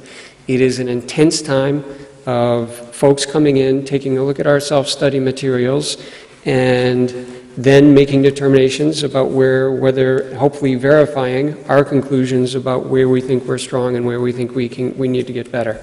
And they will meet with school board members, hopefully. They'll meet with Mike and Kelly, other administrators, the superintendent, students, parents, lots of teachers. They'll be shadowing students. They'll be looking at student work, talking about it with teachers. And this one page that I've given you is a sample schedule for how the process works. The second one is more detailed. It's a sample visiting schedule. And I wanted to give this one to you in particular because the Sunday schedule is important. And again, the actual schedule that we may eventually have to work out so that I will give to you when it's final may be slightly different from this, but it'll be sort of in this ballpark. So we'll have a panel presentation. I'm going to twist Natalie Vaughn's arm and try to get her as part of that panel for a number of different reasons. She just heard that right now. Then there will be concurrent meetings with school board members and parents, and then there's teacher interviews, and then the committee goes back and begins to do a whole lot of work. I will say, having been a part of a number of visiting teams, it's a lot of work. It's all volunteers with it's all volunteers. It's educators from around New England. They likely will mostly come from Maine, New Hampshire, and Massachusetts. And they all are coming from their own schools, their own cultures, and they're taking a look at Cape Elizabeth High School. And it is an intense and grueling process, and it can be extraordinarily helpful. The board will get, in the not-too-distant future, I'm thinking within a couple of weeks, the entire self-study report. It's being finalized.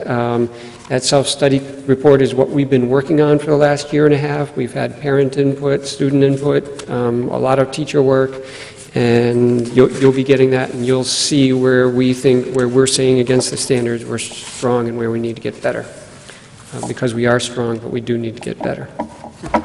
So, and you will also see, I think, that there's a fair amount of alignment between what we've concluded about ourselves and what the strategic plan says, which is certainly one of the documents that we took into account. So about teacher evaluation, I'll just say a couple of things. This process is so much more helpful, I think helpful for teachers, I think, and definitely helpful to me as a principal to know have a real read of what's going on.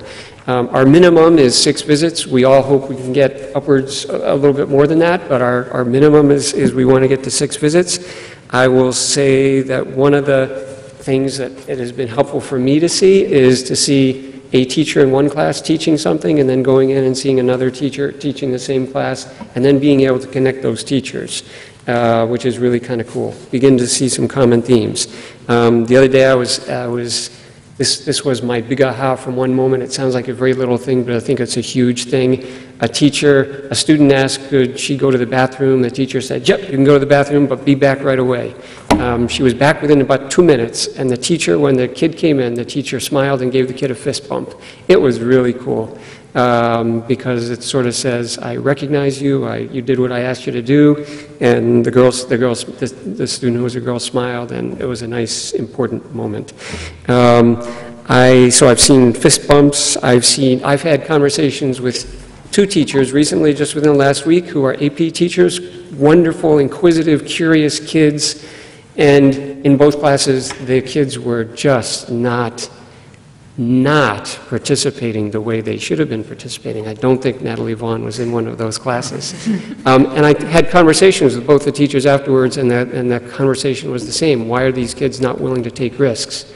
They'd done all the work, they had great ideas, and they were participating. But there was just, you could sense that they were holding back. And it's a cultural thing. It's an issue. So I've begun to talk with those teachers and gave them some articles, some things to try. I don't know if they're going to be trying them, about talking about risk-taking and talking about why sometimes it's hard in a community like this where everybody wants to be perfect, to take risks and to be able to be willing to make mistakes. I've seen teachers using really great formative assessment tools, sort of quick check-in tools, and I can suggest to another teacher they can go up and talk to this other teacher about things. And the other day I saw a class, and it was very clear to me that the instruction was way over the kids' heads. They were getting into a level of detail that there's no way that... and so we had a follow-up conversation with the teacher and talked about some other possible ways to approach things, and the teacher was very open to that, and so the teacher took some materials that I had found in their area and suggested that they take a look at, and they said, okay, I'm going to go copy this with my colleague, and we're going to take a look at it, so we're going to have a follow-up conversation in a few days. I will say a number of the teachers that I'm working with, I think 7 of the teachers are actually starting the process of doing student surveys, using there's an organization that's based in Cambridge called Panorama Surveys. They're young but growing very quickly, and some of the teachers have already started to do some surveying of kids. So I'll be fascinated to see how that takes off. The assurance that I gave to teachers in return, if they were willing to do it, is they don't have to share the results with me. It's for their self-reflection. And that's it. They were willing to do it, so it's good. So, Wonderful. Thank you. Thank you. Thank you, John.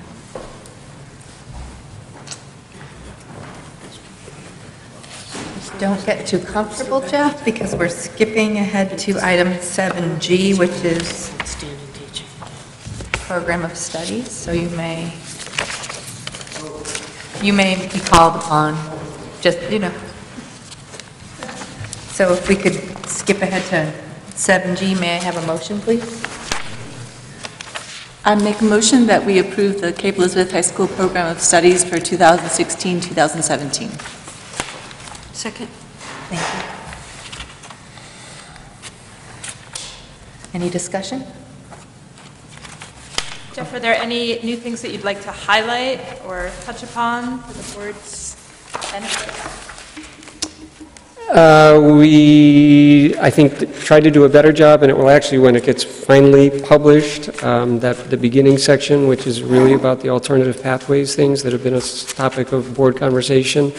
We've tried to put that out front a lot better, to put in some more graphics. There's a couple more that are going to be coming in. And I will say that all the students, well, the 9th, 10th, and 11th grade students got a week or two ago a detailed sort of explanation about the student-driven learning program and application materials for those who are interested in doing it. So applications are already coming in for that program, which we hope to expand in numbers next year. I think it's been really successful. There's a couple of new courses under one of the math courses under CPFS under math. There's a course called College Prep Functions, Statistics, and Trigonometry, and right at the bottom there's a caveat that says this may be replaced by a dual enrollment course offered with SMCC. I think I mentioned that at a recent board meeting. We're still in conversations, waiting for SMC to get back to us with a few more details, but I think we're really excited about that as a possibility. There's a revised kind of cool variation of the economics program that is being proposed, which is, it's not called this, but it's sort of a takeoff on sort of the Freakonomics set of books, and if you're familiar with those, sort of applying economics concepts to human behavior and that sort of thing. It's kind of cool. I'm doing this off the top of my head because I forgot to bring it, but I think those are the major things. Is the Freshman Academy considered a course, Jeff? Yes, it is considered a course. Okay. Is it in? Is it in? If it isn't, it should be. Yeah, because that would be a great thing to, I was looking, somebody, let's see, honors, let's see, beginning part. Has. I will double check it. That doesn't mean it's not there. Yeah, exactly. It's not. I will make sure that gets in. There's no reason why it's not in except my omission. Yeah, I'd want it to Yes, be really recognized. No question about it. So outstanding, great. Yep. It will be in. Great.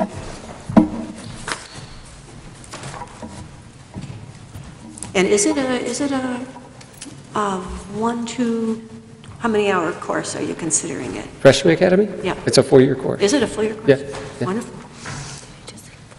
It's a 4-year course? Full year. Full-year course. Full year. Sort of would defeat the course of calling it. Yes. Fresh. It is a 10, Wow. Credit full year course. but it is being treated as a pass-fail course. As a what? I'm sorry? Pass-fail course. Pass-fail. Yep. Great. Thank you for catching that. Yes. Any questions? Great. Thank you. You're welcome. Thank you.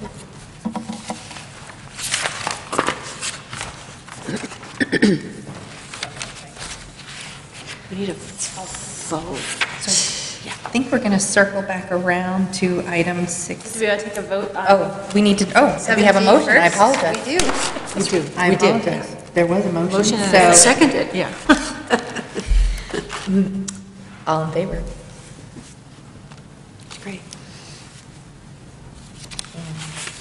Moving on.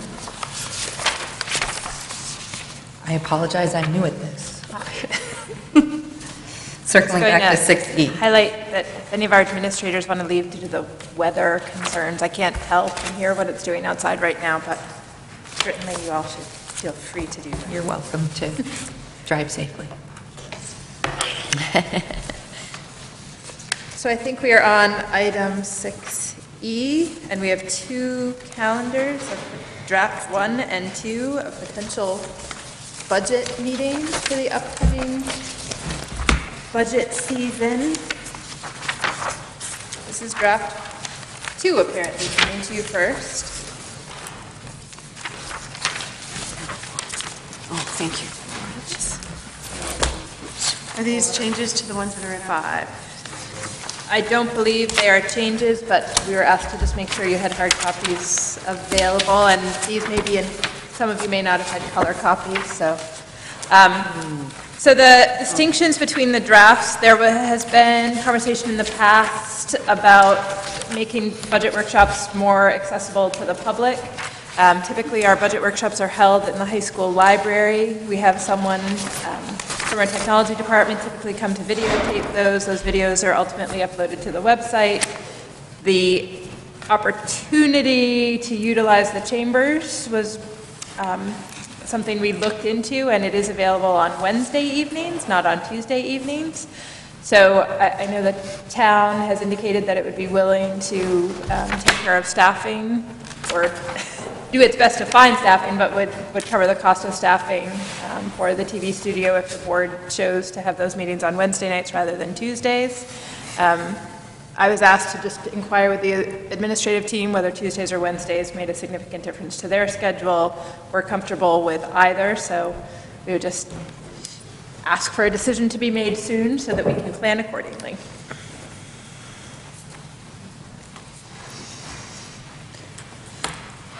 Well, I'll throw out that Elizabeth nicely updated us about some of this thinking, and I immediately said that Wednesdays are a pretty tough night for me.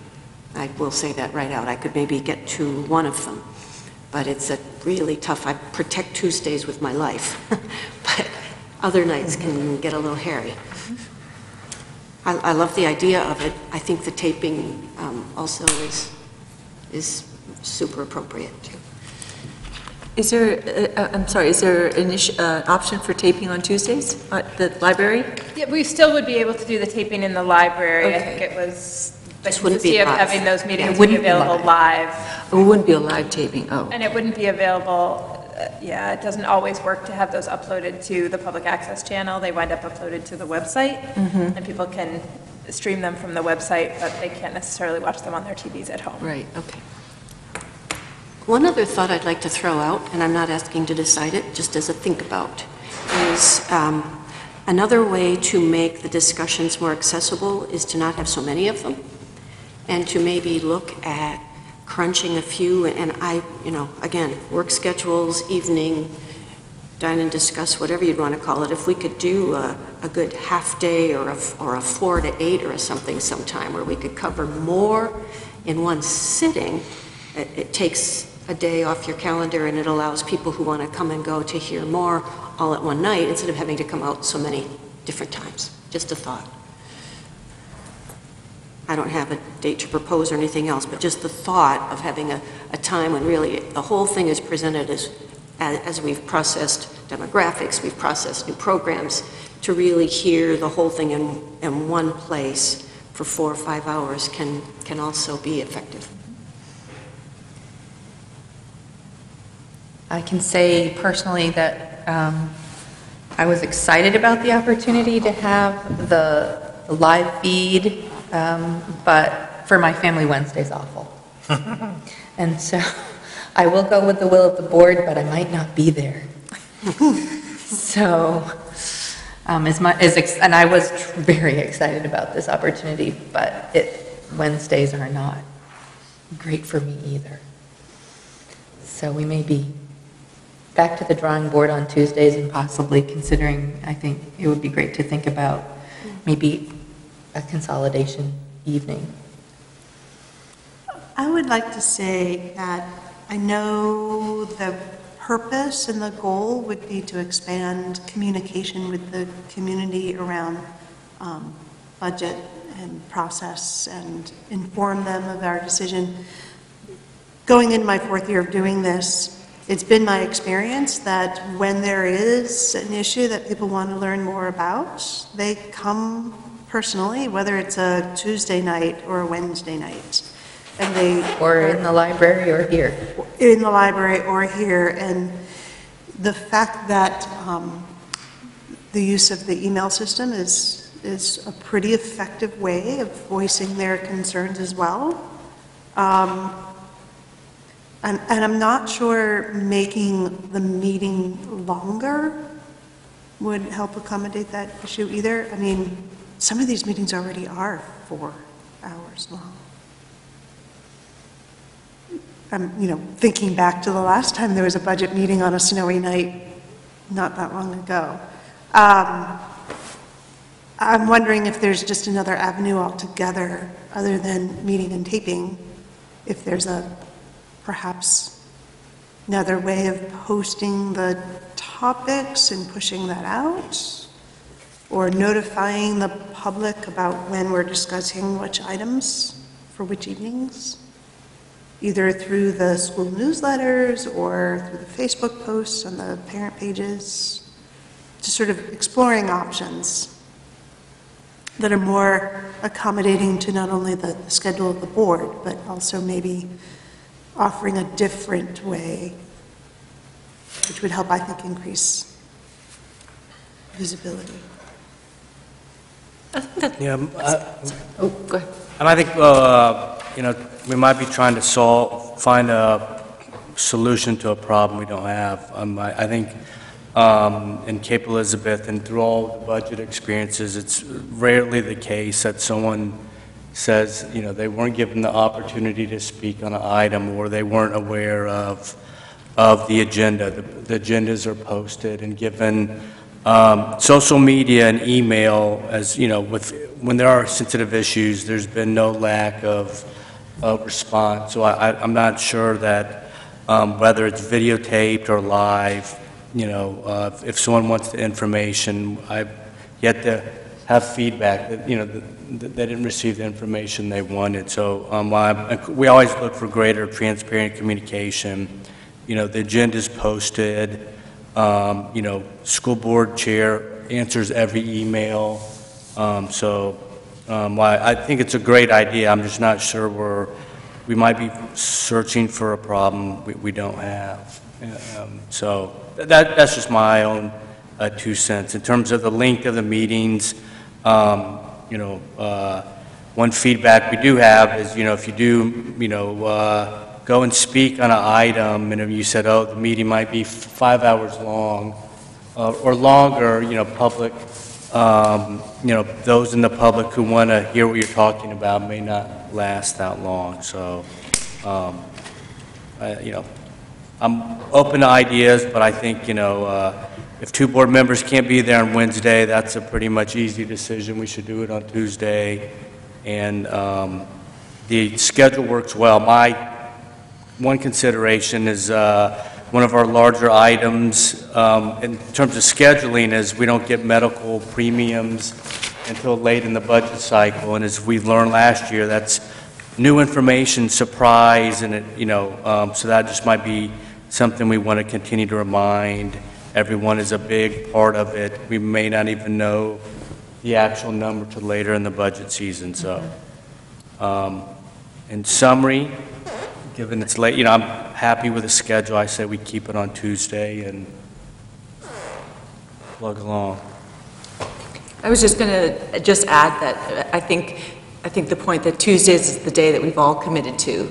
I think that's a fair enough point. And if 2 people already cannot make Tuesdays, then that's that as far as I'm concerned. But to the point of making sure that we've put it out there as much as we can.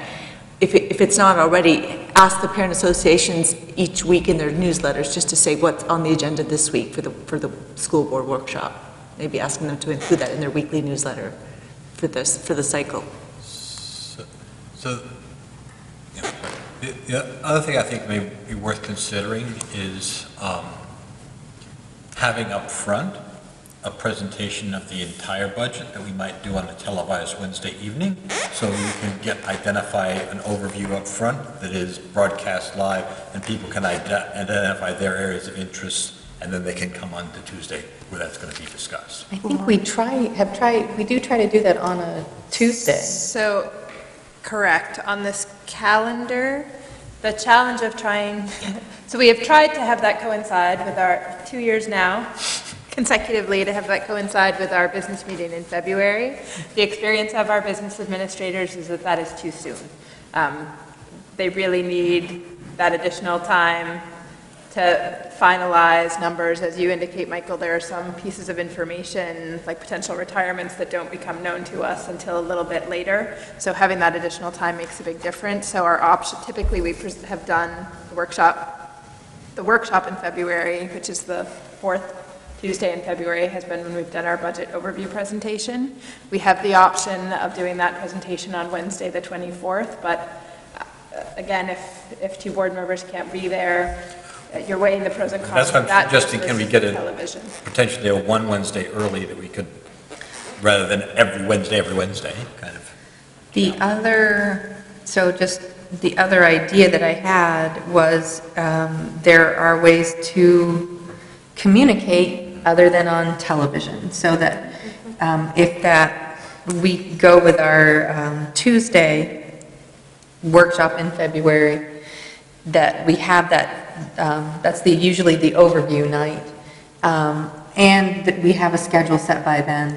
I think it would be appropriate for there to be a communication from the board, like a district-wide communication that says this is, this is what's happening, these are the nights when it's going to be discussed, and so I think, that could also. I'd just like to echo with that. So the first item that we have is the School Board Finance Committee and Workshop, sort of the overview. Mm-hmm. You have it for either Tuesday or Wednesday on the Tuesday flip.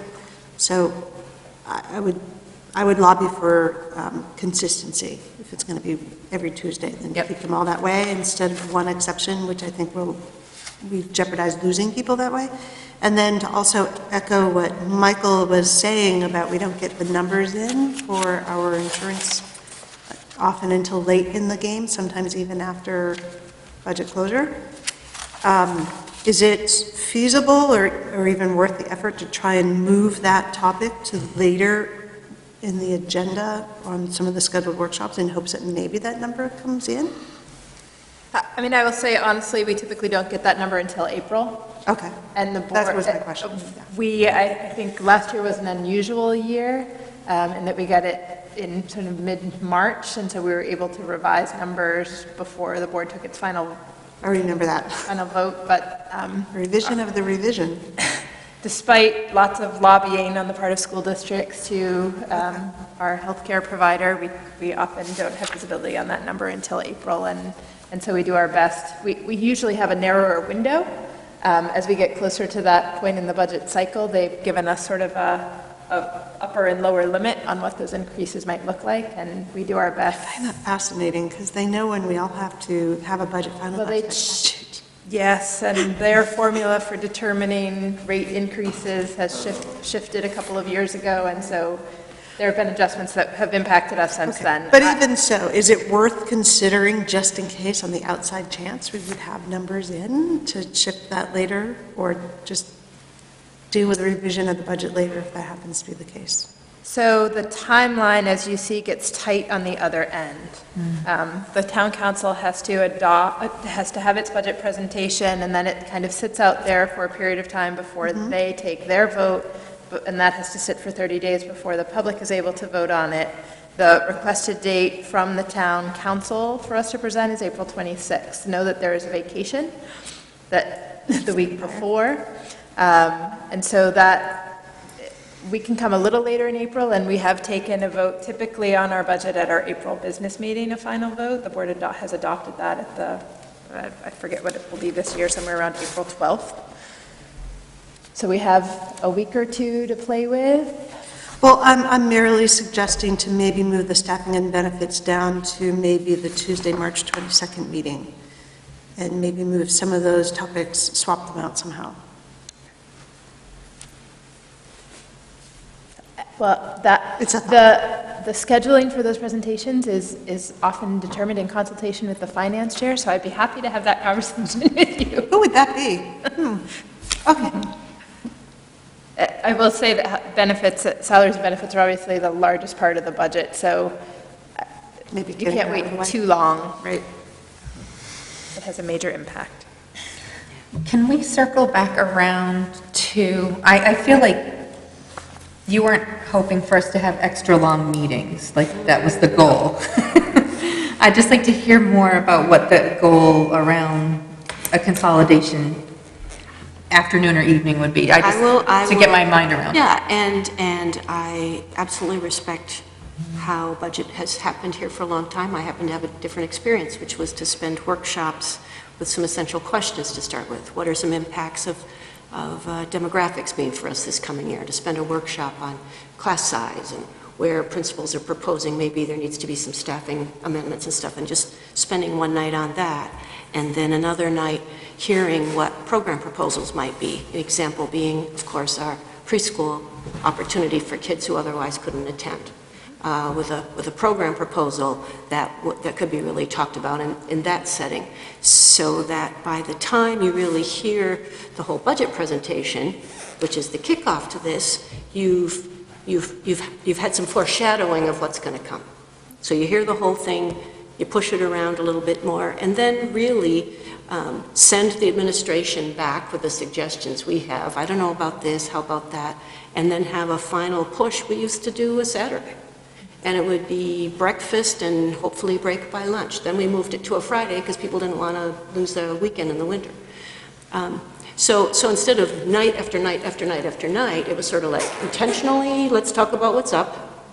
Let's hear what the whole thing looks like. Push back a little, and then really sit down and hear the whole X million dollars presentation of how is it looking now after that iteration, and what is it we're comfortable bringing to the council. So it just has a little different feel to it. You're addressing the issues that you're trying to cover in the front end, hearing the budget that Meredith and her administrative team is putting forth. We send back a bunch of questions, squeeze things a little bit, and then spend just one chunk of time looking at the whole ballgame, so it feels coherent.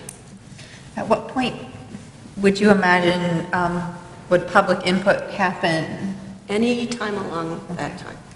And the thing that I used to appreciate about the final overview is parents have already had an opportunity to come in and speak. Especially they'll come in and talk about when you're looking at class size, impact of staffing, what are principals proposing, and so forth. Is there support for some of the new program? Our program's being evaluated that just started last year. Let's get some feedback on that. And so it's no surprise when it finally comes out at the end. And then we always had a couple of counselors who would come and sit in that final 4-hour stretch and really hear. And what I liked about it is they heard the things that have been talked about and taken off the table, and the things that have been talked about and were clearly of high value to the board that they were pushing through and paying attention to that budget impact. So it gave them a chance to come once and hear the whole thing and learn.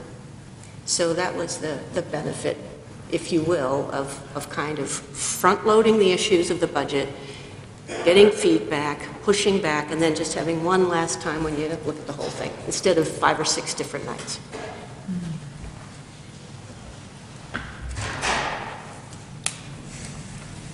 So if I'm understanding right, in some sense, the budget overview is presented at the end of the process after it's been through some of the major details and changes. So you have those changes incorporated into the full presentation. So up front, you're looking at those big pushers, like Meredith said. The big piece for us is personnel. And of our 185 teachers, is there a push to go to 188? Is there a place we can go down? Is because of that, are you looking for a literacy coach here or there? Some demographic spreadsheets that are really clear about where staffing lies. That's where the big conversation comes. And it's a chance to really highlight, no matter where it falls in all of these things, new program proposals. For us, the only thing I'm aware of right now is preschool.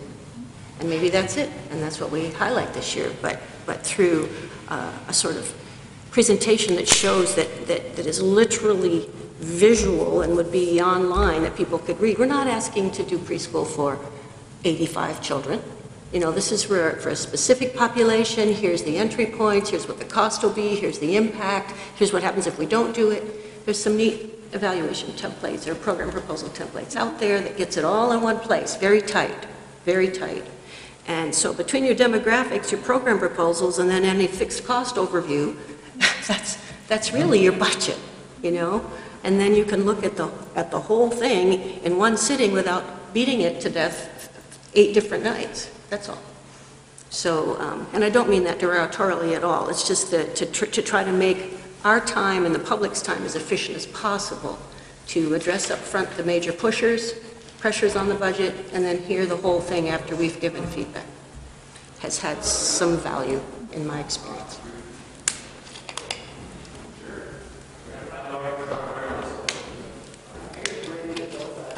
Is there opportunity for you to reach out to administration and departments about a shift in that direction? Well, I would say if the board wants us to make a shift in that direction, we'll do it. It really is your preference, and we're going to need to schedule ourselves accordingly. Okay. I don't have a particular concern. I've worked in lots of different budget models and formats, and we can make it work. Our staffing and benefits night is typically when those program proposals have fit in historically, because that's when, as Barbara indicates, we're talking about those major pieces. That's why that typically has been at the early part of our presentation. Historically here, the overview was done at the outset, because the biggest concern that I heard going into budget was, what's the number looking like as we start this process? And then, you know, the programmatic decisions, and not to say right or wrong, I mean, I certainly hear Barbara's point. You know, if you're starting with the programmatic decisions, then that's driving... It's context to the conversation. Exactly. It's driving the future conversation. So I don't have a particular preference one way or the other. You know, either can be successful. I would say the key, again, is informing the public of what your process is going to look like, so that people have a chance to provide input, and, you know, being clear and following that process in a regimented way. Not to sound militaristic, but you want to make sure you're following the steps that you've communicated to people. I guess I'd like to hear from the board. But we don't have to take a vote on this. This is just a decision that we make, and then... And it may be too late in the game to mess with it this year. It could be. I just wanted to suggest there are ways that you can sometimes make the time a little more effective, front-load it, get to it, you know, and not feel like there's 5 nights of snatches here and there and circling back and so forth. That's all. But I'm happy. If we're on Tuesdays, I will be quiet. But I could actually see the potential of a slight hybrid where there is a very high-level overview, and then we go into the contextual discussions, and then... What's different this year? Right. So it could be too late this year, which I... Yeah, exactly. But I like the idea of really identifying the areas where there are significant differences in drivers, because I think that adds to the ability to give a meaningful narrative to what is in the numbers. And then the discussion is not only just about the numbers, but also about the narrative that goes with that, because that's looking at things before. Peeling some of that back was sometimes difficult, the way in the prior format, partly because you had to go back and get the numbers from all before, and you were looking at, you were sort of uncovering the drivers in the information. I think that could be helpful.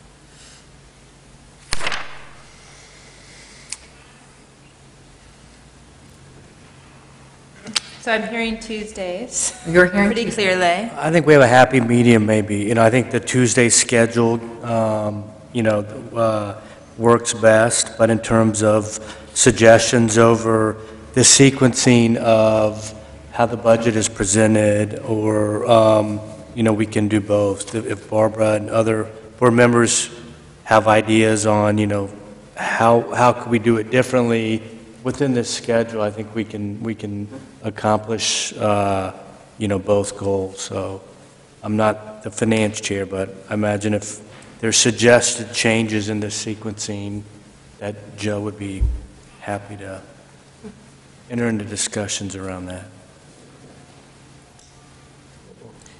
As a next step, perhaps I could sit with Meredith and we could review some of the comments that we've heard today and maybe come back with a counter proposal, or the three of us.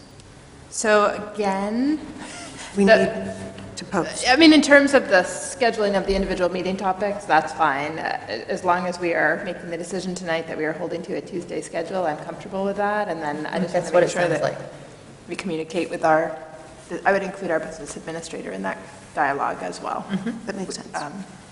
We have community services right now at the outset of the budget process, so the thought was to do that kind of broad overview, then dive into the details of the community services budget and spend the initial workshop on that, and then move into our other budget topics, but we can That makes sense. tackle that. And Barbara, I hear you with the presentation of data and making it concise and tight. If there are existing programs or templates, I would pass them on. I'll send a couple along. I think especially for us being aware of the both the class size discussion we've had, as well as real curiosity about the preschool piece, having those really tightly presented would only be of benefit. That was one of the great benefits of our prior workshop discussion on the topic of preschool. We heard where the questions were to tighten up our presentation for you. Correct. And it seemed like, if I could just ask on that a second, Meredith, we left that there was there needed to be some thoughtful discussion about identifying kids who might qualify for that. Has that gone anywhere yet? There's been some discussion about that. I don't think that any final determinations have been made at this point. Okay. And so I think we can move on. Okay, so we're moving to the superintendent's report. Okay, I'm going to give a quick one in the time. Paths, our Portland Area Technical High School budget will be on our agenda for hopefully adoption in February.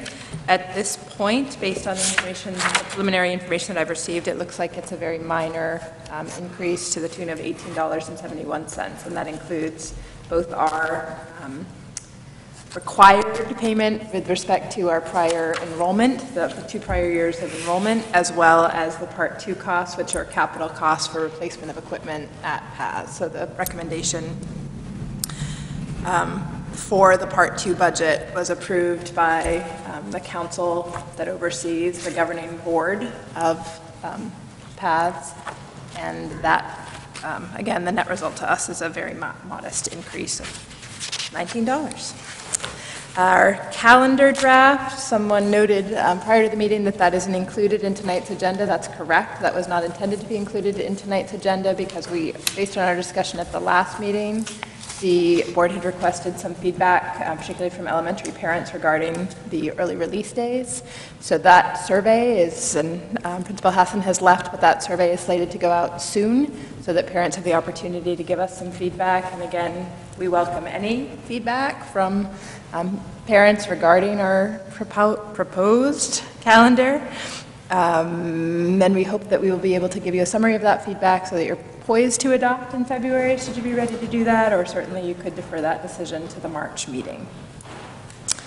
I want to just acknowledge students from the middle school and high school, Jojo Zeitlin and Vivian Sullivan, who were winners in the Scholastic Arts competition of gold and silver keys. Jojo won gold and silver keys for photography work with the support of her high school teacher, Richard Roethlisberger. And Vivian Sullivan won 2 gold keys, was awarded 2 gold keys for drawing and art, as well as a silver key for digital art. And she worked with middle school art teacher Marguerite Lawler-Roner. And while I'm talking about our art teachers, I just want to acknowledge he'll join us hopefully in June, but Richard Roethlisberger is retiring this year after many, many years working at Cape Elizabeth High School, and he has certainly been a treasure for this community, but he works typically only in the first semester, so he'll be wrapping up his time at the high school next week. Normally, we get to see him again at graduation, and I hope he'll join us to be recognized in June with other retirees, but just thought I would acknowledge that tonight. We are continuing our search for our special ed director. We reposted that opening in December, and today actually was the closing date, so the board is asked later in the meeting to appoint a representative to that search committee. Once I have that name, we'll be sending out information to the people who served last year, giving them the opportunity to kind of re-up that work, and then moving that search process forward. We are, on the administrative side, busily at work on preparing for the budget season. Again, we have a new business administrator this year, so she's been doing a lot of work behind the scenes to pull all the information together and hopefully put that into a format that will be useful for all of you and that capitalizes on the somewhat cumbersome software that we have available to us. The administrative team, members of the administrative team met to review the Pond Cove Playground proposal. So we anticipate that we will be taking a further look at that this spring with an eye towards a presentation to the board towards the end of this school year that brings forward a kind of a more comprehensive playground proposal so that the board has some opportunity to kind of look at that before we move into the upcoming school year and plan for any related fundraising that might be necessary for that. I know that the Cape Elizabeth Education Foundation, which, by the way, supported us with the Freshman Academy program that we talked about earlier tonight, has expressed interest in potentially providing some support for a playground project. So before we get to that stage, we want to make sure that the board and community, and again, because we don't actually, the town owns the school facilities, not the school board, we would want to make sure that both parties have a chance to kind of weigh in on any playground proposal before we move into sort of the fundraising portion of that work. So that's the timeline there. We have our annual student, staff, and parent surveys on school climate and culture and how we're doing. And those will be, that window for those will be opening up next week. So you'll be seeing information from your child's school about that. Students will take those surveys at grades 5 through 12 during the school day. Typically they'll be taken during the advisory period. And next Thursday, the 21st, I'll be facilitating a discussion on the book, How Children Succeed. That's my short list. Thank you.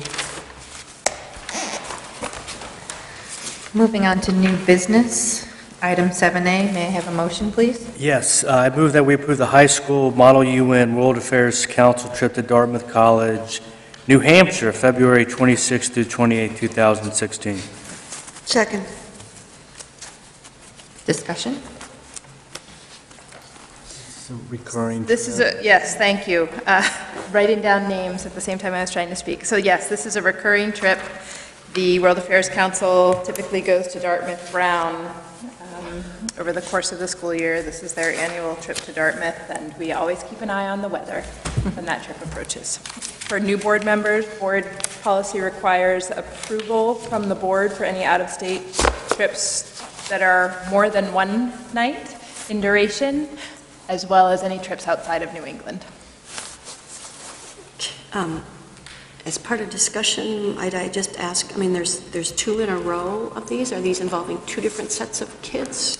Yes, so what happens is typically, and Natalie could probably add to this piece, but she's leaving, so we'll let her do that. Thank you for being here.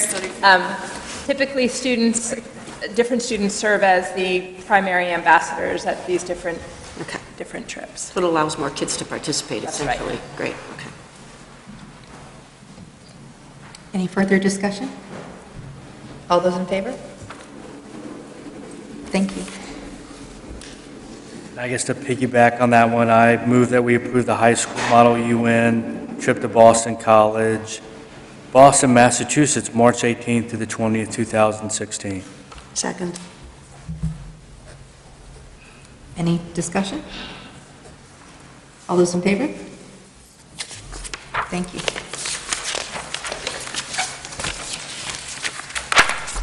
Moving on to item 7C, may I have a motion, please? I'd move that we approve the following policy and procedures for adoption Policy JLF, reporting child abuse and neglect, Policy JLFR, suspected child abuse neglect report procedure, and JLFE, suspected child abuse neglect report form. Second.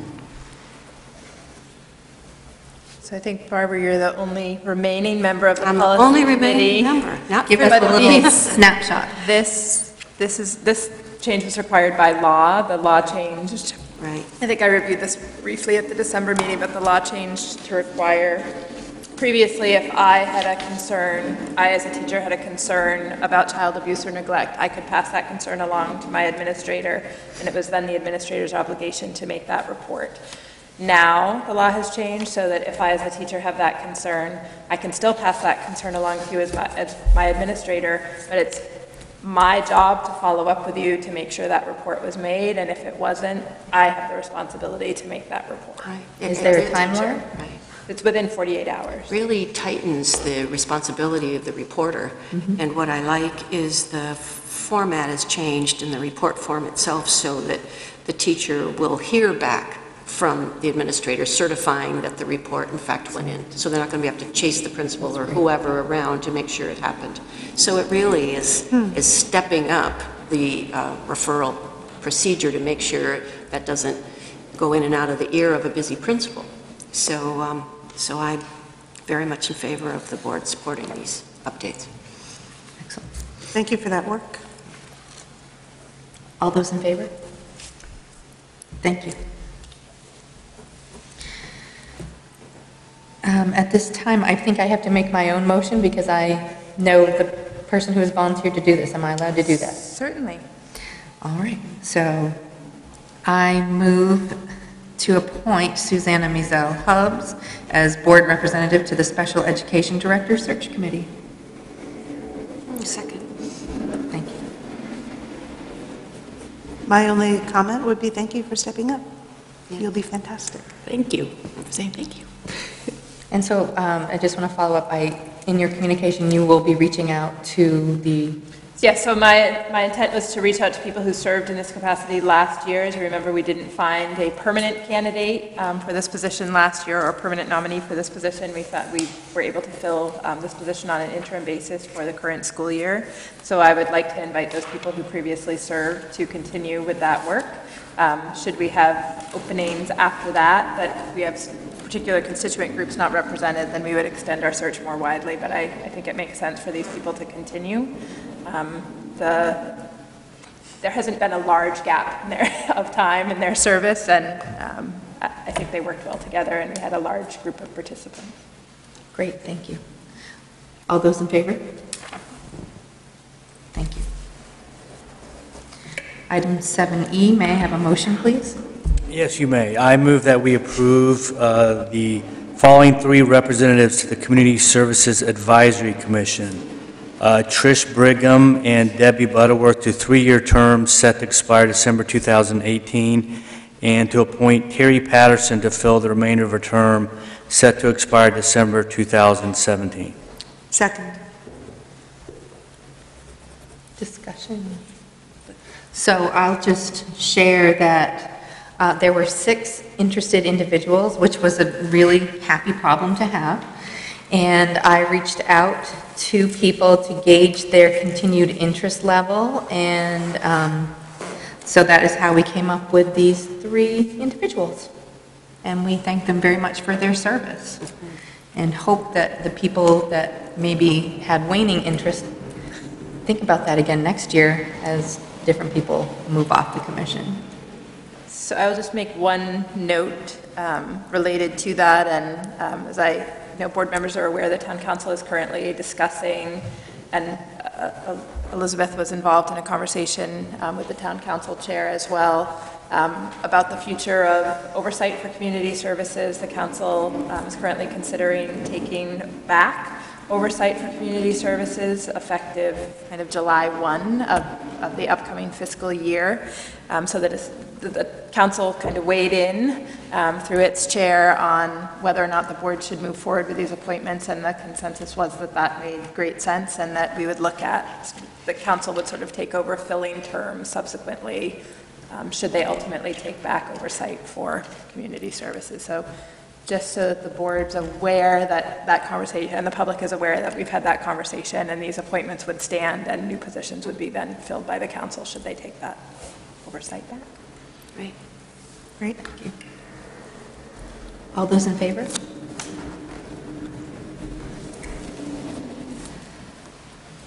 Item 7F, may I have a motion, please? I move we approve the following co-curricular staff nominations. In the high school, Marguerite Lawler-Roner to mentor Abigail Woolworth, and Tom Cohan to mentor senior. All right. Second. Any discussion? So I'll just note that mentors are part of our district plan, but they're also a requirement for the state for new teachers. Abigail is a new teacher who we approved at a prior board meeting, who's taking over for our former ceramics teacher, Mary Hart, at the high school. And so she will be with us on a part-time basis. Marguerite has served as a mentor previously. Tom Cohan is a continuing advisor to the senior to senior program. Meredith, are these stipended positions? Yes. Those stipend amounts are included in your packet. And as soon as I find them, I will get them out.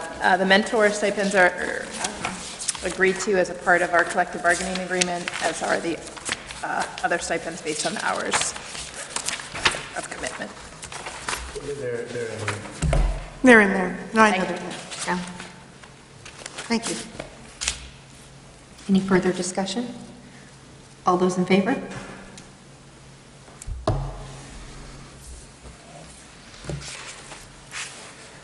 Moving on to item 7H. May I have a motion, please? What if we don't? Someone has, what if we don't make a motion? Someone has to do this. I'll do it. I move that we accept the resignation of Superintendent Meredith Nadeau effective June 30th, 2016.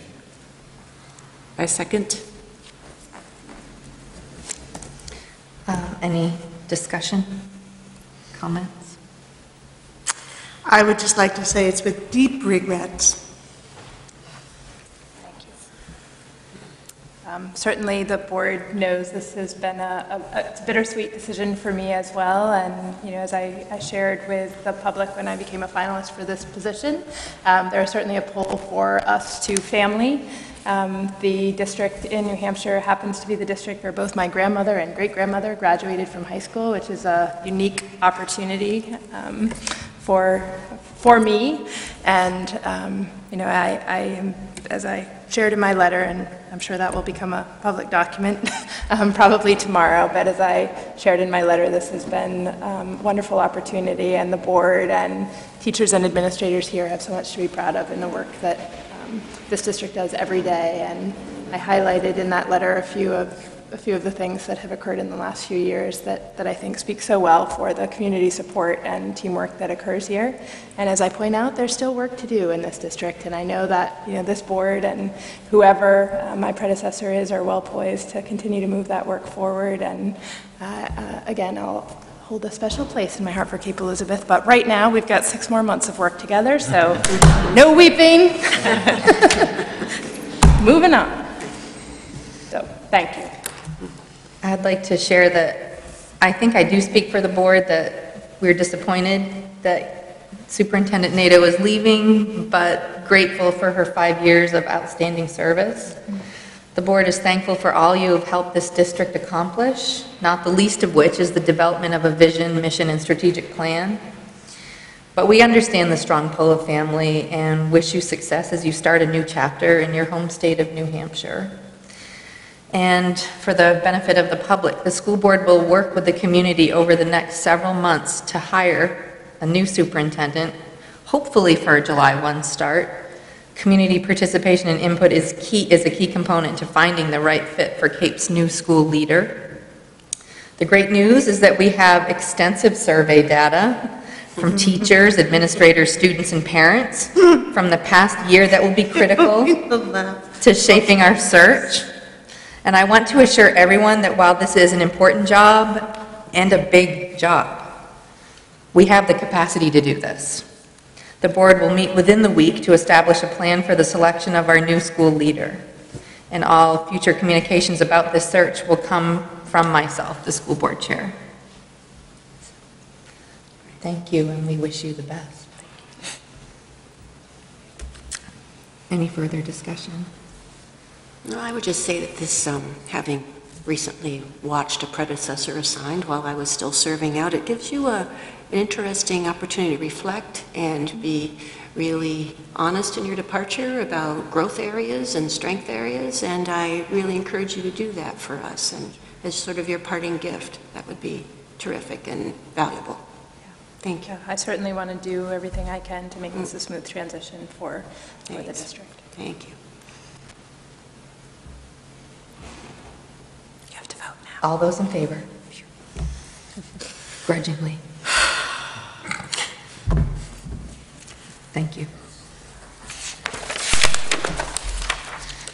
Do we have any committee reports? I think the budget was covered. To say, I think we are kind of fresh off a break. I know that we have new members now to the policy committee, so We're Barbara and I searching can for a new look for new meeting dates. dates and checking with admin, and I'd like to, with your permission, get to my 2 new committee people, see what their availability is, and feed that back to you, Meredith, to check with the principals. Sure. Thank you. Any other committee reports? Okay. Moving on to school board agenda requests. As you know, at any time you can forward any school board agenda request to myself and the superintendent. I just have one tiny thought. If you, when they were presenting about 9th grade academy, I was so impressed. My thought was, and perhaps Principal Shedd could speak to it in his next report if that was appropriate, about how we also pay attention to our new students, kids that transition in, brand new to CAPE, trying to make connections with kids and so forth. I know from experience how very difficult that can be, and I'm guessing, knowing him, there's also a program in place, but I'd love to hear a little about it. Thank you. Moving on to announcements of upcoming meetings. So as you know, the board's going to be looking at scheduling a meeting to talk about your search process going forward.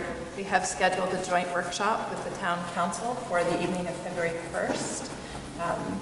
Again, sort of leading into the upcoming budget year and the shared work that this community does as one town.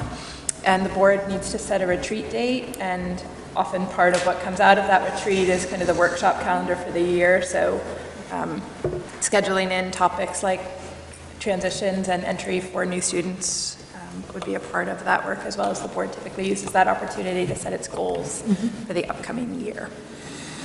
And we have a workshop? We have a workshop at the end of January, and it may be prudent to discuss whether or not it makes sense for that topic to be more focused around a search process, but we can certainly review that as we get through this week. Thank you. Joe? Nope. Item 11. May I have a motion, please? I move we adjourn. Second. I was right, it was a tough. All those in favor? Oh, no discussion. Drive safely. Thank you, Elizabeth. Well done. Yes.